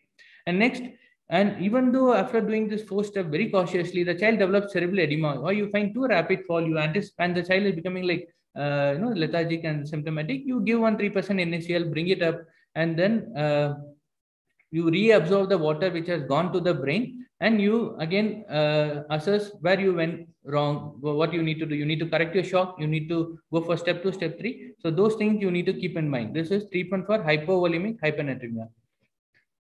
And this is like, this slides will be shared with you. What all I have explained in before, I have just put it in a single slide. What is the presentation for hyponatremia? And only one thing I would like to tell is, it is not a so specific finding.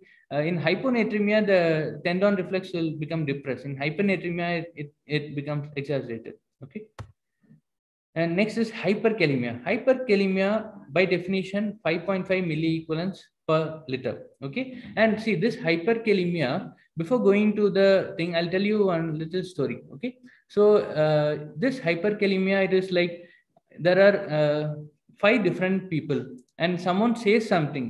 Okay, one person will feel offended. One person will say, leave it. One person will say, no, we have to work on it. No, one person will say, okay, I'll do it again. If I do mistake, I'll learn. So same way, every individual will not respond the same to the same level of potassium. So some will be very sensitive to 5.5. Some will be tolerant to 7 also. So those things, individualization, but we don't have that time to identify, wait and see whether this fellow is good enough to tolerate or not. Okay, so whatever it is, so we have a cutoff, we are going to move forward.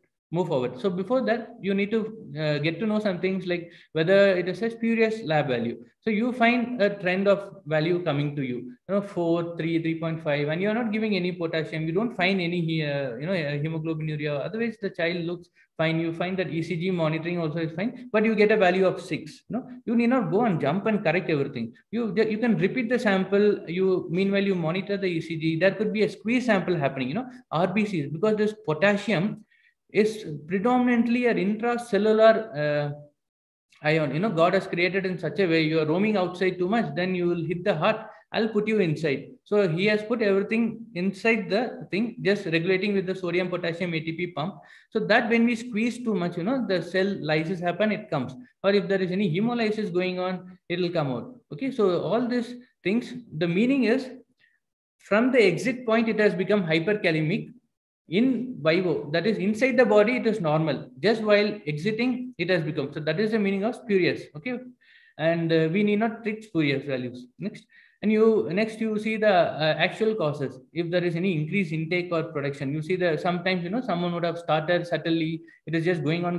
We did not notice, or it is not labeled in the IV fluid. Sometimes it happens, it is not labeled, but heavy dose was started. Then later the lab report came. But still we continued that because it was not labeled. We thought it is not there. So labeling is also, I would like to emphasize here, it is very important. And other things like giving a whole blood transfusion and giving it for quite long, or the blood has become very warm, or the blood has come to the ward after 4-5 hours, you are going to give. So those all things will obviously increase the potassium level. Second thing is transcellular shift. This is a very important mechanism for causing hyperkalemia and for treating hyperkalemia also. Okay, so when there will be transcellular shift, this potassium, it is very sensitive to the pH change. So if it is becoming acidotic, like for DKA child, if the child is becoming acidotic, then the potassium will come to the blood. Okay, so more acidotic, more potassium to the blood.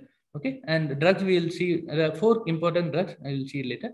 And by telling drugs, what I want to say is, when you are going to think of hyperkalemia and anything, just take some time, see the drug content. Sometimes some brand will have potassium hidden. So always see the drug content and administer. Decrease excretion like renal failure or renal adrenal disease. So here, clinical feature is mainly cardiotoxicity. Other things are like, paresthesia, muscle weakness, tingling. These all in children, it is very difficult to appreciate. And if you appreciate also, we don't directly attribute to, okay, it's hyperkalemia. We usually think, okay, if there is any peripheral neuropathy happening or something like that. So symptoms does not mean the child is, no symptom does not mean child is in danger, not in danger. Okay, so it does not mean that no symptom, no danger. Okay, so what is the next very important thing that we have?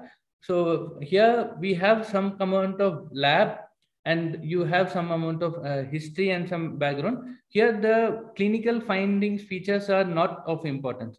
So you need a ECG lead where you will have a tall tented T wave, very tall and tented T wave. That tall tented T wave, it will be more than half of the R wave. That becomes significant. You need not go for the box. If you see in lead 2, if the T wave is more than half of the R wave, then you have to think something is going to happen to the child's heart, and we are going to lose if you don't diagnose and treat. And the first cause you have to think is hyperkalemia.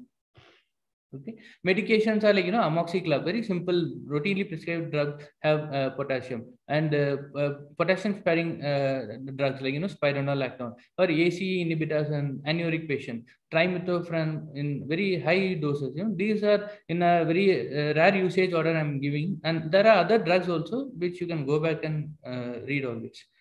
Treatment of hyperkalemia. There are two basic goals. One is I want to prevent heart attack. Okay, I don't want the heart to go into ventricular fibrillation, or I don't want the heart to suffer. So first you have to stabilize the heart. Second thing is you have to remove the potassium from the body.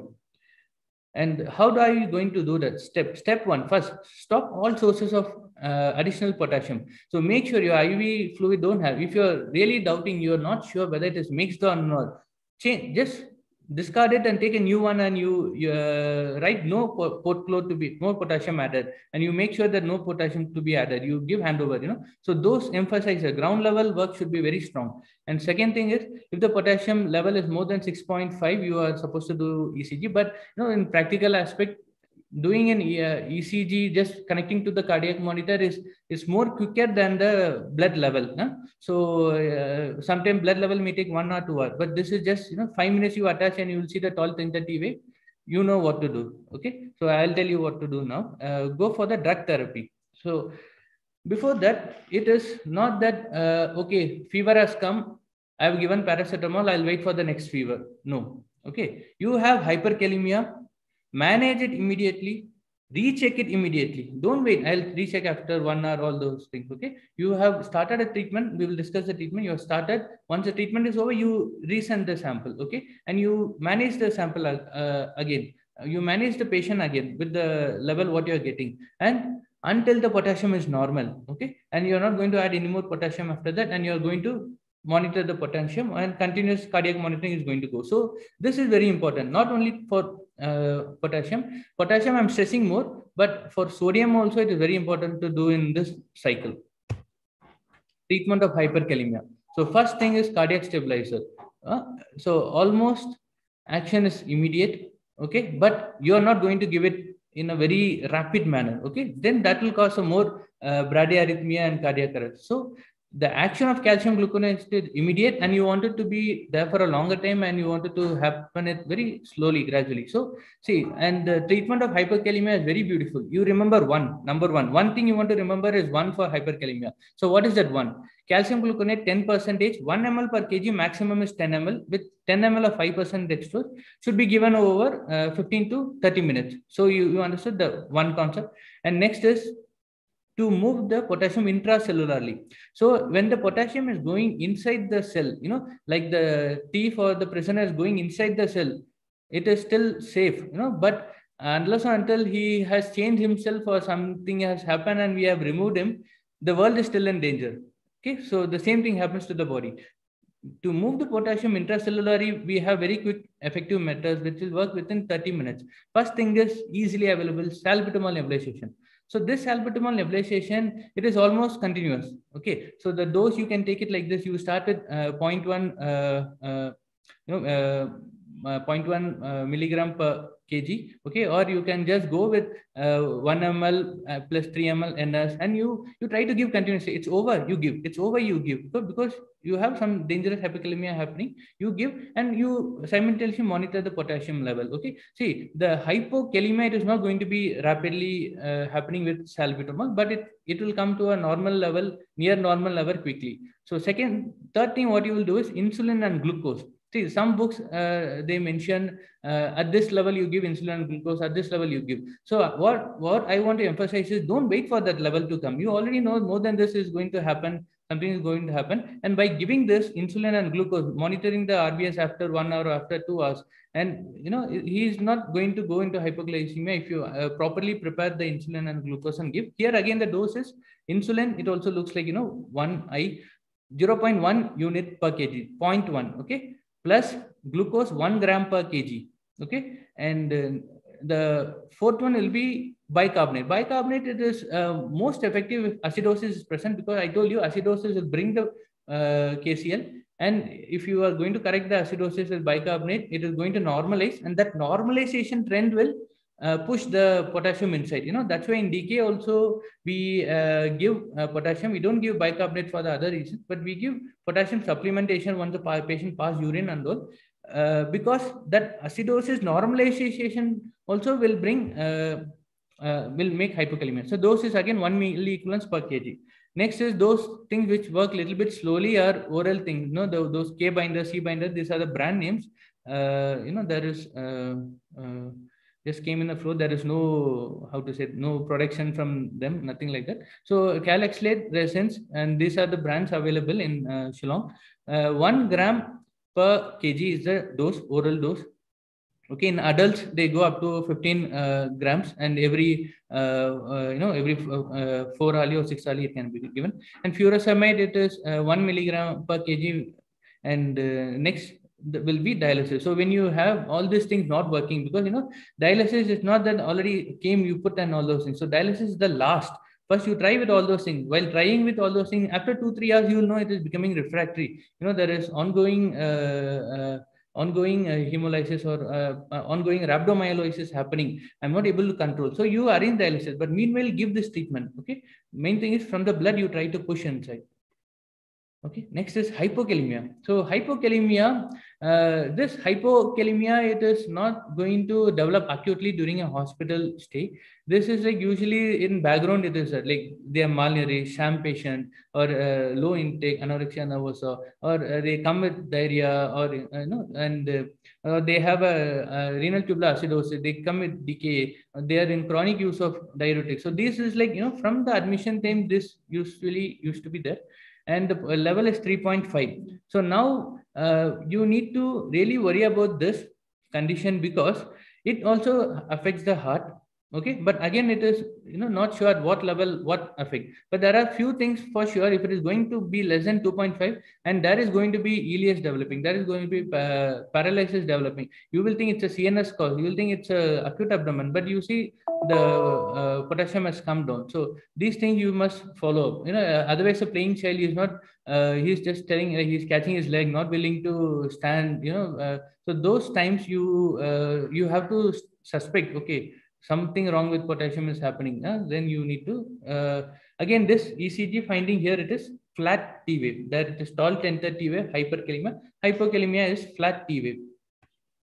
Okay. Now treatment of hypokalemia. So it depends on the potassium level, clinical symptoms, renal function, and what is the transcellular shift, what is the ABG acidosis, and how are the ongoing loss happening. So always oral is safer. Okay, and you must also know it is a slower also. So the taste is very bitter. Don't just give like a paracetamol syrup or like some any other vitamin stuff. It's very bitter. Try to mix with some juice and give. Dose is 2 to 4 milliequivalents per kg per day. Maximum is 120 to 240 milliequivalents per day. Okay, and it comes in a 15 milliequivalents in 15 milliequivalents in 20 ml. Okay, it comes like that. So now if you're going to add like a injection, so to IV fluid routinely, okay, so or to a hypokalemia patient, so what we follow here is 3.5 to 4.5 milliequivalents per liter. You can add 1 ml which has 2 milliequivalents. So same way, 3 to 3.5 it will be 1.5, 2 to 2.5 will be 3, and you'll add 2.5 to 3 will be 2 ml, which will be 4 milliequivalents. 2 to 2.5 will be 2.5 ml, 5 milliequivalents. And this amount should be this 1 ml, 1.5 ml, 2.5 ml to be added to 100 ml of maintenance IV fluid, whatever you're asking, whatever you're doing. And when you're going to put in a higher strength, you really need to monitor it frequently. And if you're just doing it as maintenance, is stable with 3.5 to 4, you can do it once daily also. Choice of potassium supplementation, again, usual choice is potassium chloride. Okay, and if it is with acidosis, you will be giving potassium acetate or potassium citrate, because the liver is going to convert them into bicarbonate, and the acidosis is going to reverse. Okay, and with hypophosphatemia, potassium phosphate. It again depends on the availability also. Okay, next is there are some specific situations for hypokalemia, and you need to really consider them, not just giving potassium. It's like not hyponatremia, or not all hyponatremia need 3% NaCl. Similarly, not all hypokalemia need potassium. So for example, you need to decrease the ongoing loss of potassium. So for example, like nephrotic syndrome, you're giving furosemide, you anticipate you're going to give for more than 7 days, or you're going to give for a higher dose. You start a potassium sparing diuretic. You need not add potassium, because it is again going to go out from body. So you start a sparing diuretic like spironolactone, it is going to maintain your potassium level. And you have volume depleted state, you're getting a metabolic alkalosis, volume depleted state and hypokalemia. You restore the volume with adequate sodium chloride, your hypokalemia will get corrected. Okay, so these things are very subtle points and important, because you get hypokalemia and you get a shock patient like this volume depletion, you restore, it will get corrected. On top of that, you are giving potassium. That should not happen. And hypomagnesemia, correct the concurrent hypomagnesemia. And these are like refractory hypokalemia, you are giving, but still it is not leaving. You do on magnesium, then hypomagnesemia is there, you correct, your hypokalemia will be corrected. So now this is one of my, was supposed to be one of my pre-test questions, but due to the technical error, we were not able to do it. So the main thing is hyponatremia is decreased deep tendon effluence. Hypernatremia is increased deep tendon reflex. Hyperkalemia is tall tented T wave. Hypokalemia is flat, and the patient is also flat, hypotonia. Okay. Reference is Manual of Pediatric Emergency and Critical Care, Sujitra Ranjan. Thank you. Any queries are welcome.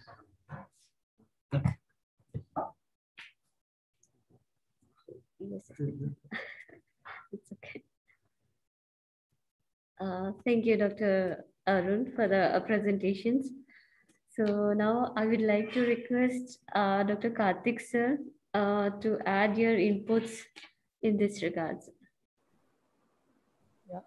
Again, thank you, Dr. Arun, for comprehensively covering all common electrolyte abnormalities which we encounter in PICU or any critically ill child. So starting with hyponatremia again, or let's say hypo and hypernatremia, it is important to club intravascular volume with your abnormality, which again Arun highlighted. So having a hypovolemic child or a hypervolemic child or a euvolemic child with this abnormality will also help you in managing this the condition. And to probably put it as a common bracket, hypovolemic hyponatremia and similarly hypovolemic hypernatremia is the commonest form of abnormality we see in children. And commonly diarrhea is the one of the common clinical condition which present with both the abnormalities. And probably to summarize hyponatremia management, in any child who is symptomatic, irrespective of whether hypovolemic or hypervolemic, you need to administer a 3% saline, a small volume like 2 to 3 ml per kg as mentioned, to correct that hyponatremia or to raise the sodium level to prevent the symptoms or to treat the symptoms. So any symptomatic child, you administer hypertonic saline, small volume, and then assess the volume status and decide whether you need to continue a low dose of hypertonic saline infusion or you need to correct the volume. You can decide on that. Similarly, hypernatremia, again, we have seen diarrhea is one of the commonest cause of children presenting with hypernatremia. If you see, hypernatremia is quite common in infants, young infants who are less than 1 year of age with diarrhea. Many a times you see sodium in the range of 150 or 160, even without any other complication. That is because that you know that infants cannot regulate their thirst, so their water intake compared to the loss would be probably less, and so in some cases inappropriate dilution of ORS and many other things would have led to this hypernatremia. So again, Arun has highlighted in hypernatremia, probably any child who reaches to your emergency room or ICU with hypernatremia, it is better to presume that they have chronic hypernatremia and treat it slowly. As he has again emphasized, in the process of diarrhea followed by volume loss and sodium increase would already have happened in the previous 48 hours or more. So it is better to presume that it's chronic and treat it slowly. So the method of correction by giving a hypotonic fluid, that is a half normal saline with added dextrose, 1.2 to 1.5 volume works well in most of the children. So you can start at a higher volume, a hypotonic fluid, and then most important thing is monitor sodium more frequently, at least 4 hourly, if possible in the first 24 hours. If you monitor and correct your fluid volume, and then probably these children will recover. And one probably addition I would say, as soon as possible, you can convert the IV hydration to oral. So if you're giving half normal saline 1.5 times maintenance, once the child can accept orally, there is no ileus, then NG, nasogastric route, convert a part of this fluid into an ORS plus feeds mixture, so that the complications associated with intravenous fluid you can minimize, and oral would do equally well in correcting your hypernatremia. And ORS, the current WHO ORS is hypoosmolar, so you can use that instead of intravenous fluid. And potassium abnormalities, again, it is very clearly explained. So acute hyperkalemia, it requires immediate management to prevent an arrhythmia, and the different drugs and its onset of action he has mentioned. So there is a question about salbutamol nebulization. Yeah, so yeah, in young infants it's probably not very effective, and continuous nebulization is also associated with probably the tachycardia, and it is in some children in association with hyperkalemia. So probably you can limit the doses if you encounter toxicity symptoms. But insulin is probably among the 3 fastest acting. So insulin with dextrose, and you can repeat the doses monitoring blood glucose. And hypokalemia treatment is straightforward. You give potassium, and most units use potassium mixed in normal maintenance fluids in escalating doses, like he has mentioned 10 to 50 milliequivalent per liter, or 1 to 5 milliequivalent per 100 ml. Yeah, thank you.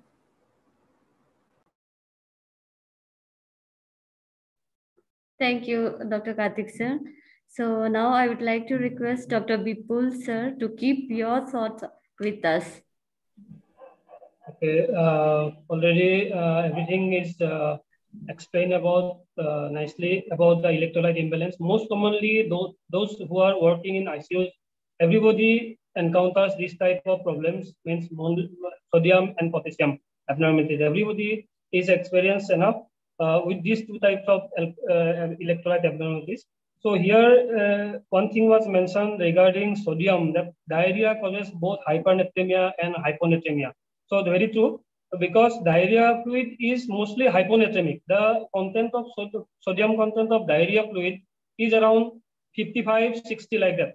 So normally, if there is diarrhea fluid loss is there without any other fluid intake, hypotonic fluid intake, hyponatremic fluid intake, so that child will develop hypernatremia.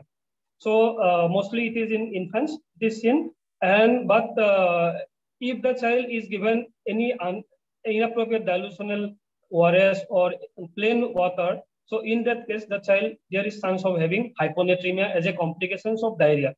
So diarrhea can cause both of these. So this will cause hyponatremic dehydration, hyponatremic hypovolemia. And another cause is frequently encountered for hypovolemic hyponatremia is your cerebral salt wasting. It is seen in very CNS cases, mostly in management of AES cases you see, and that or brain death cases we see, or any post-operative neurosurgical cases we can see that cerebral salt wasting is very common. So because of some ANP, BNP, so there will be natriuresis, and child will be very rapidly, he will be hypovolemic, and child will go to shock. So fluid replacement is, and child will have very severe hypernatremia along with hyponatremia along with shock, hypovolemia, and polyuria will be there more than 4 ml per kg per hour. So in those cases, we'll have to replace that extra urine output along with some other drugs. And then another frequently encountered sodium abnormality is your isovolemic hyponatremia, that is CR. CR is very frequently encountered. Here, all this fluid is hypotonic. hypotonicity will be there, hyposmolar. In that already he has mentioned clearly about all these things. So we'll have to expect CR in all patients admitted in pediatric ICU. So prediction is important in management of electrolyte imbalances.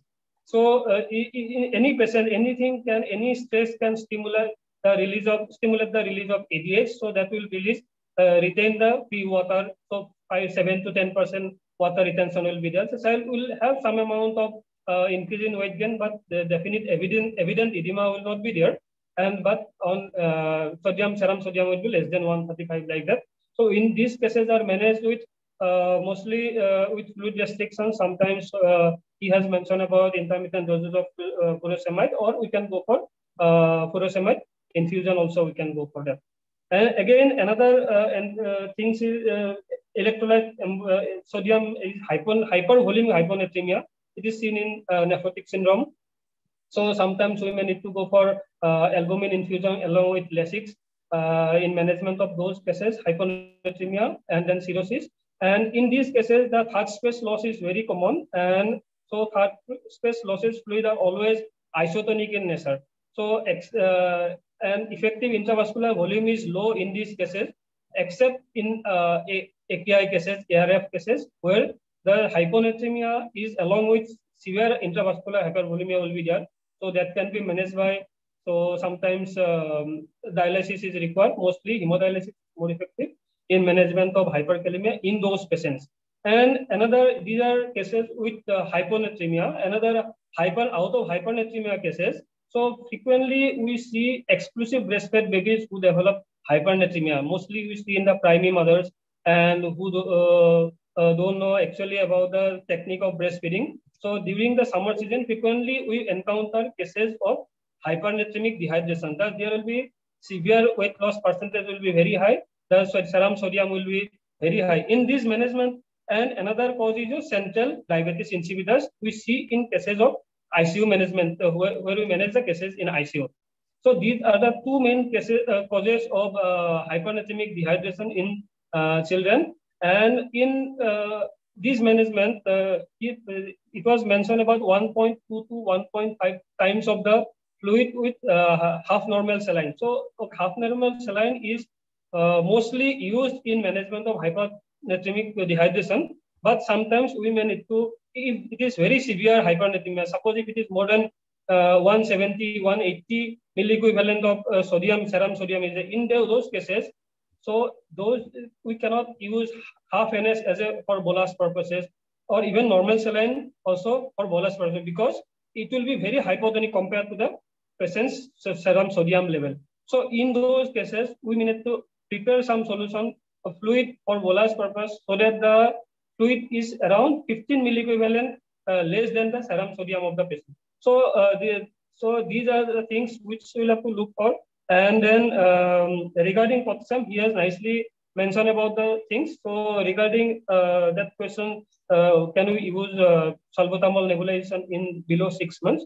So above 3 months we can use, but in some books it is mentioned about albuterol. And then most effective in management of hyperkalemia is your glucose dextrose insulin drip. That is most effective practically, and calcium gluconate should be used. And so that is, someone has asked about the doses. So it is the dextrose insulin is 0.1 unit regular insulin per kg body weight, and the dose of dextrose is 25% if you are using 2 ml per kg body weight, that means 0.5 gram per kg body weight, or if you are using 10% dextrose, then 5 ml per kg body weight. So over per kg per hour. So usually we use for 2 to 3 hours. So suppose for a 10 kg child, so the unit insulin will be 0.1 unit per hour. So for 3 hours, 0.3 units, and that 10% dextrose if you are using, so then 5 ml per kg body weight will be for 15, and for 3 hours it will be 45 ml. So for 45 ml, 10% dextrose plus 0.3 units of regular insulin, you can use every 30 minutes. You'll have to look for the blood glucose level. So regarding hypokalemia is there, and hyperkalemia and hypokalemia. So in oral potassium supplementation is always better. So if the child is taking orally, there is no vomiting, no abdominal distension. Mostly in malnourished children, we get hypokalemia, and without even so oral potassium is safer, very safer compared to IV potassium. So in malnourished children, we supplement this potassium. That is 15 ml contains 20 milliequivalent. So 2 to 4 milliequivalent per day. In divided doses, we can use that amount. So very nicely presented by the doctor. So thank you. This much from me. Thank you so much, sir. Thank you for answering the chat questions also. And then yes, Dr. Karthi sir have also mentioned the answer which is asked for the dose of insulin. So sir have also answered. Hope you got the answer. And one more question is asked by Dr. DC, like what is the maintenance fluid to use in pediatric patients? Dr. Karthik sir, you want to answer?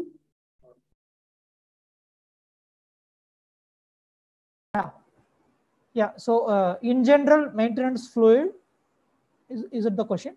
In pediatric patients. Okay. So in all hospitalized children, there is a current concept of administering more isotonic fluids for maintenance than a hypotonic fluid. If you see, probably 10-20 years ago, we used Isolite P, which is probably N/4 or N/5 solution. Now we are more moving towards more of a isotonic fluid. So isotonic fluid means dextrose normal saline, DNS, or ringer lactate with added dextrose, which is a little cumbersome, or a plasma light like a newer balanced salt solution. But in saying so, some of the children who get DNS as their maintenance fluid would develop hypernatremia, especially those who are presenting with early AKI, children who are in shock and developing AKI. So in our unit, we use half normal saline. So I think probably I can give our experience. We use N/2 5% dextrose as the maintenance fluid in most children. In specific cohort, we use normal DNS, like children with, let's say, dengue, children with encephalitis with raised intracranial pressure, where we use dextrose normal saline. Otherwise, half normal saline with added 5% dextrose is what we use. I think Dr. Bipul can share his experience.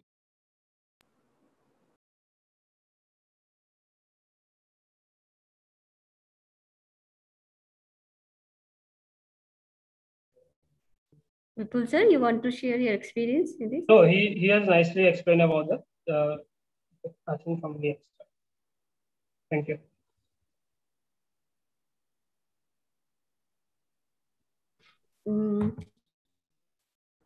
Thank you.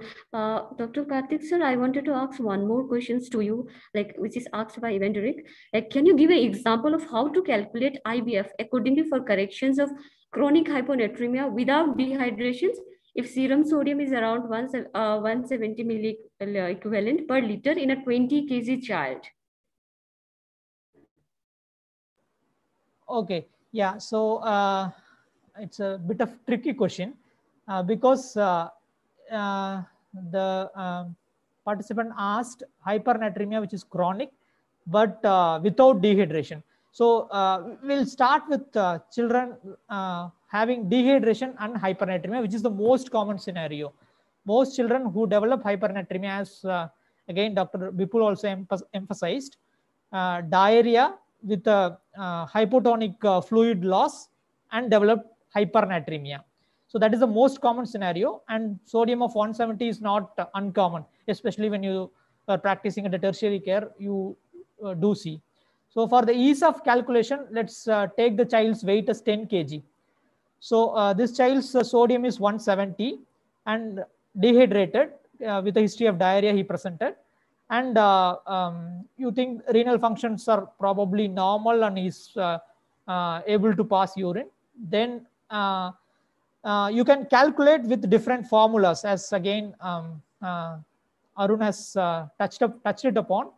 like ml per kg, 4 ml per kg body weight, and the desired sodium, and free water deficit. You can calculate so many things and find out a number.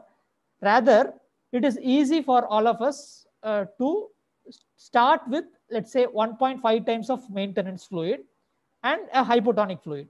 So for a 10 kg child, sodium of 170, I would start 1.5 liter of fluid for his whole day, 1.5 liter of fluid, that is N by 2, 5% dextrose. So this 1.5 liter divided by 24, let's say 60 ml, roughly around 60 ml probably. So 60 ml per hour of N by 2, 5% dextrose I would start with 170 sodium. And then the most important thing is I'll measure sodium 2 to 4 hours later and see what is the fall. So again, as highlighted by Arun, the fall should be roughly around 0.5 milliequivalent per hour. So in every 2 hours, 1 milliequivalent fall. So if I measure at 4 hours, the sodium should be somewhere around 168, 167, 168. So if the fall is too rapid, if I get a sodium of 165, then what I will do, probably this fall is rapid, then either you can reduce the volume from 60 ml per hour, you can reduce the volume to 50 or 45, or you can increase the normality. Like rather than N by 2, you add little bit of 3% saline in that volume. So you can do either way, but adding sodium is cumbersome. Probably you can reduce the volume and measure after 4 hours again. So desired fall should be 0.5 milliequivalent per hour. And once probably after 4 to 8 hours, I would generally start with NG feed plus ORS or free potable water, and decrease this IV fluid, and probably gut will take care of, like the fall will be much more smoother if you can start orally. So this is for children who are dehydrated and hypernatremia. So now the question of children without dehydration and hypernatremia, the common scenario would be probably an iatrogenic overload with sodium. Someone has given soda bicarbonate outside and a lot of sodium has gone in, or sodium containing drugs, or even 3% saline in children with let's say encephalitis. You induced hypernatremia because of, like, to treat raised intracranial pressure, and sometimes it went excessive and it reached 170. So here management is probably volume may not help much. You don't need to give 1.5. Probably you give normal maintenance or a little bit more volume, and try to, if the child is hypervolemic, you use a little bit of diuretics as well to aid sodium, to remove sodium from the body. And if the child is, provided that renal functions are normal, then probably normal maintenance fluid and a little bit of diuretics. If the child is oliguric or anuric, then probably straight away dialysis is what probably will be effective. So that's how I can summarize management of hypernatremia. Yeah. Thank you. Thank you so much, sir. Now I have not seen any more questions in our chat box. If any of our participants would like to answer questions, anything, you can please raise your hand or unmute yourself. Okay, I think there is no more questions. So we are coming at the end of the session. So before closing, I would really wanted to thank Dr. Karthik sir and Dr. Bipul sir for continuously remaining with us more than 2 hours. Actually, it was up to only 4, but we got extended with 45 minutes. So thank you for us being with us. And also thank you for giving such a deep insight and deep knowledge about the 2 topic, weaning and as well as electrolytes. So thank you once again. And also thank you once again for sharing your knowledge and, keeping your thoughts with us. So thank you, Dr. Karthik sir and Dr. Bipul sir. Thank you, everyone, for giving me this opportunity, especially Himesh sir, who has given me this opportunity. Thank you once again. And regarding that previous topic, that Tesser-Collin syndrome and sequence. So here we can keep one LMA ready for patients when we find any difficulty for intubating any patients. So we lost one patient. Initially we intubated, and later on when the patient extubated himself, and after that we could not intubate that patient. So we had a bad experience. So we can keep one LMA ready of one size for infants and bigger size for other older children. And so regarding this hypernatremia last topic, here we can, he has very nicely explained about that. So we can calculate the solute fluid deficit and free water deficit if you have time and for academic purposes. You can do that, but for practical purposes, so nicely he has mentioned about 1.2 to 1.5 times of the normal requirement amount if there is dehydration. And two fluids should be kept ready. One is your normal saline with dextrose DNS, or one you can keep half normal saline with dextrose. So both can be kept ready. If the fluid sodium is dropping very rapidly, we can either decrease the fluid volume or we can increase the tonnage. We can shift from half normal saline to DNS. So thank you very much. It is very nice to connect. Thank you so much, sir. It was a real pleasure having both of you, sir, Dr. Vipul and Dr. Karthi. You have you've answered all the questions and really well explained to all our participants and cleared most of our doubts as well. Thank you so much. Thank you. I thoroughly enjoyed the participation. Thank you very much. And I'm really grateful that your capacity building is it's close to my heart and it's very important. And I'm really happy that you are organizing and doing it really well. Thank you. Thank you, sir. Thank you. Thank you. Thank you so much for your support. So I would also like to thank today's presenter, Dr. Rosina ma'am and Dr. Arun sir, for these things, presenting in such a well way. So thank you once again. And thank you all the participants who are present today with us till the end of the sessions. So thank you all. And I also wanted to wish, actually Dr. Arun is going from the Nigrin. So we wanted to wish him good luck for his upcoming future. So he's going for further study in Medhanta, Delhi. So Dr. Arun, thank you so much and wish you good luck for your upcoming future. Thank you. Thank you, sir, for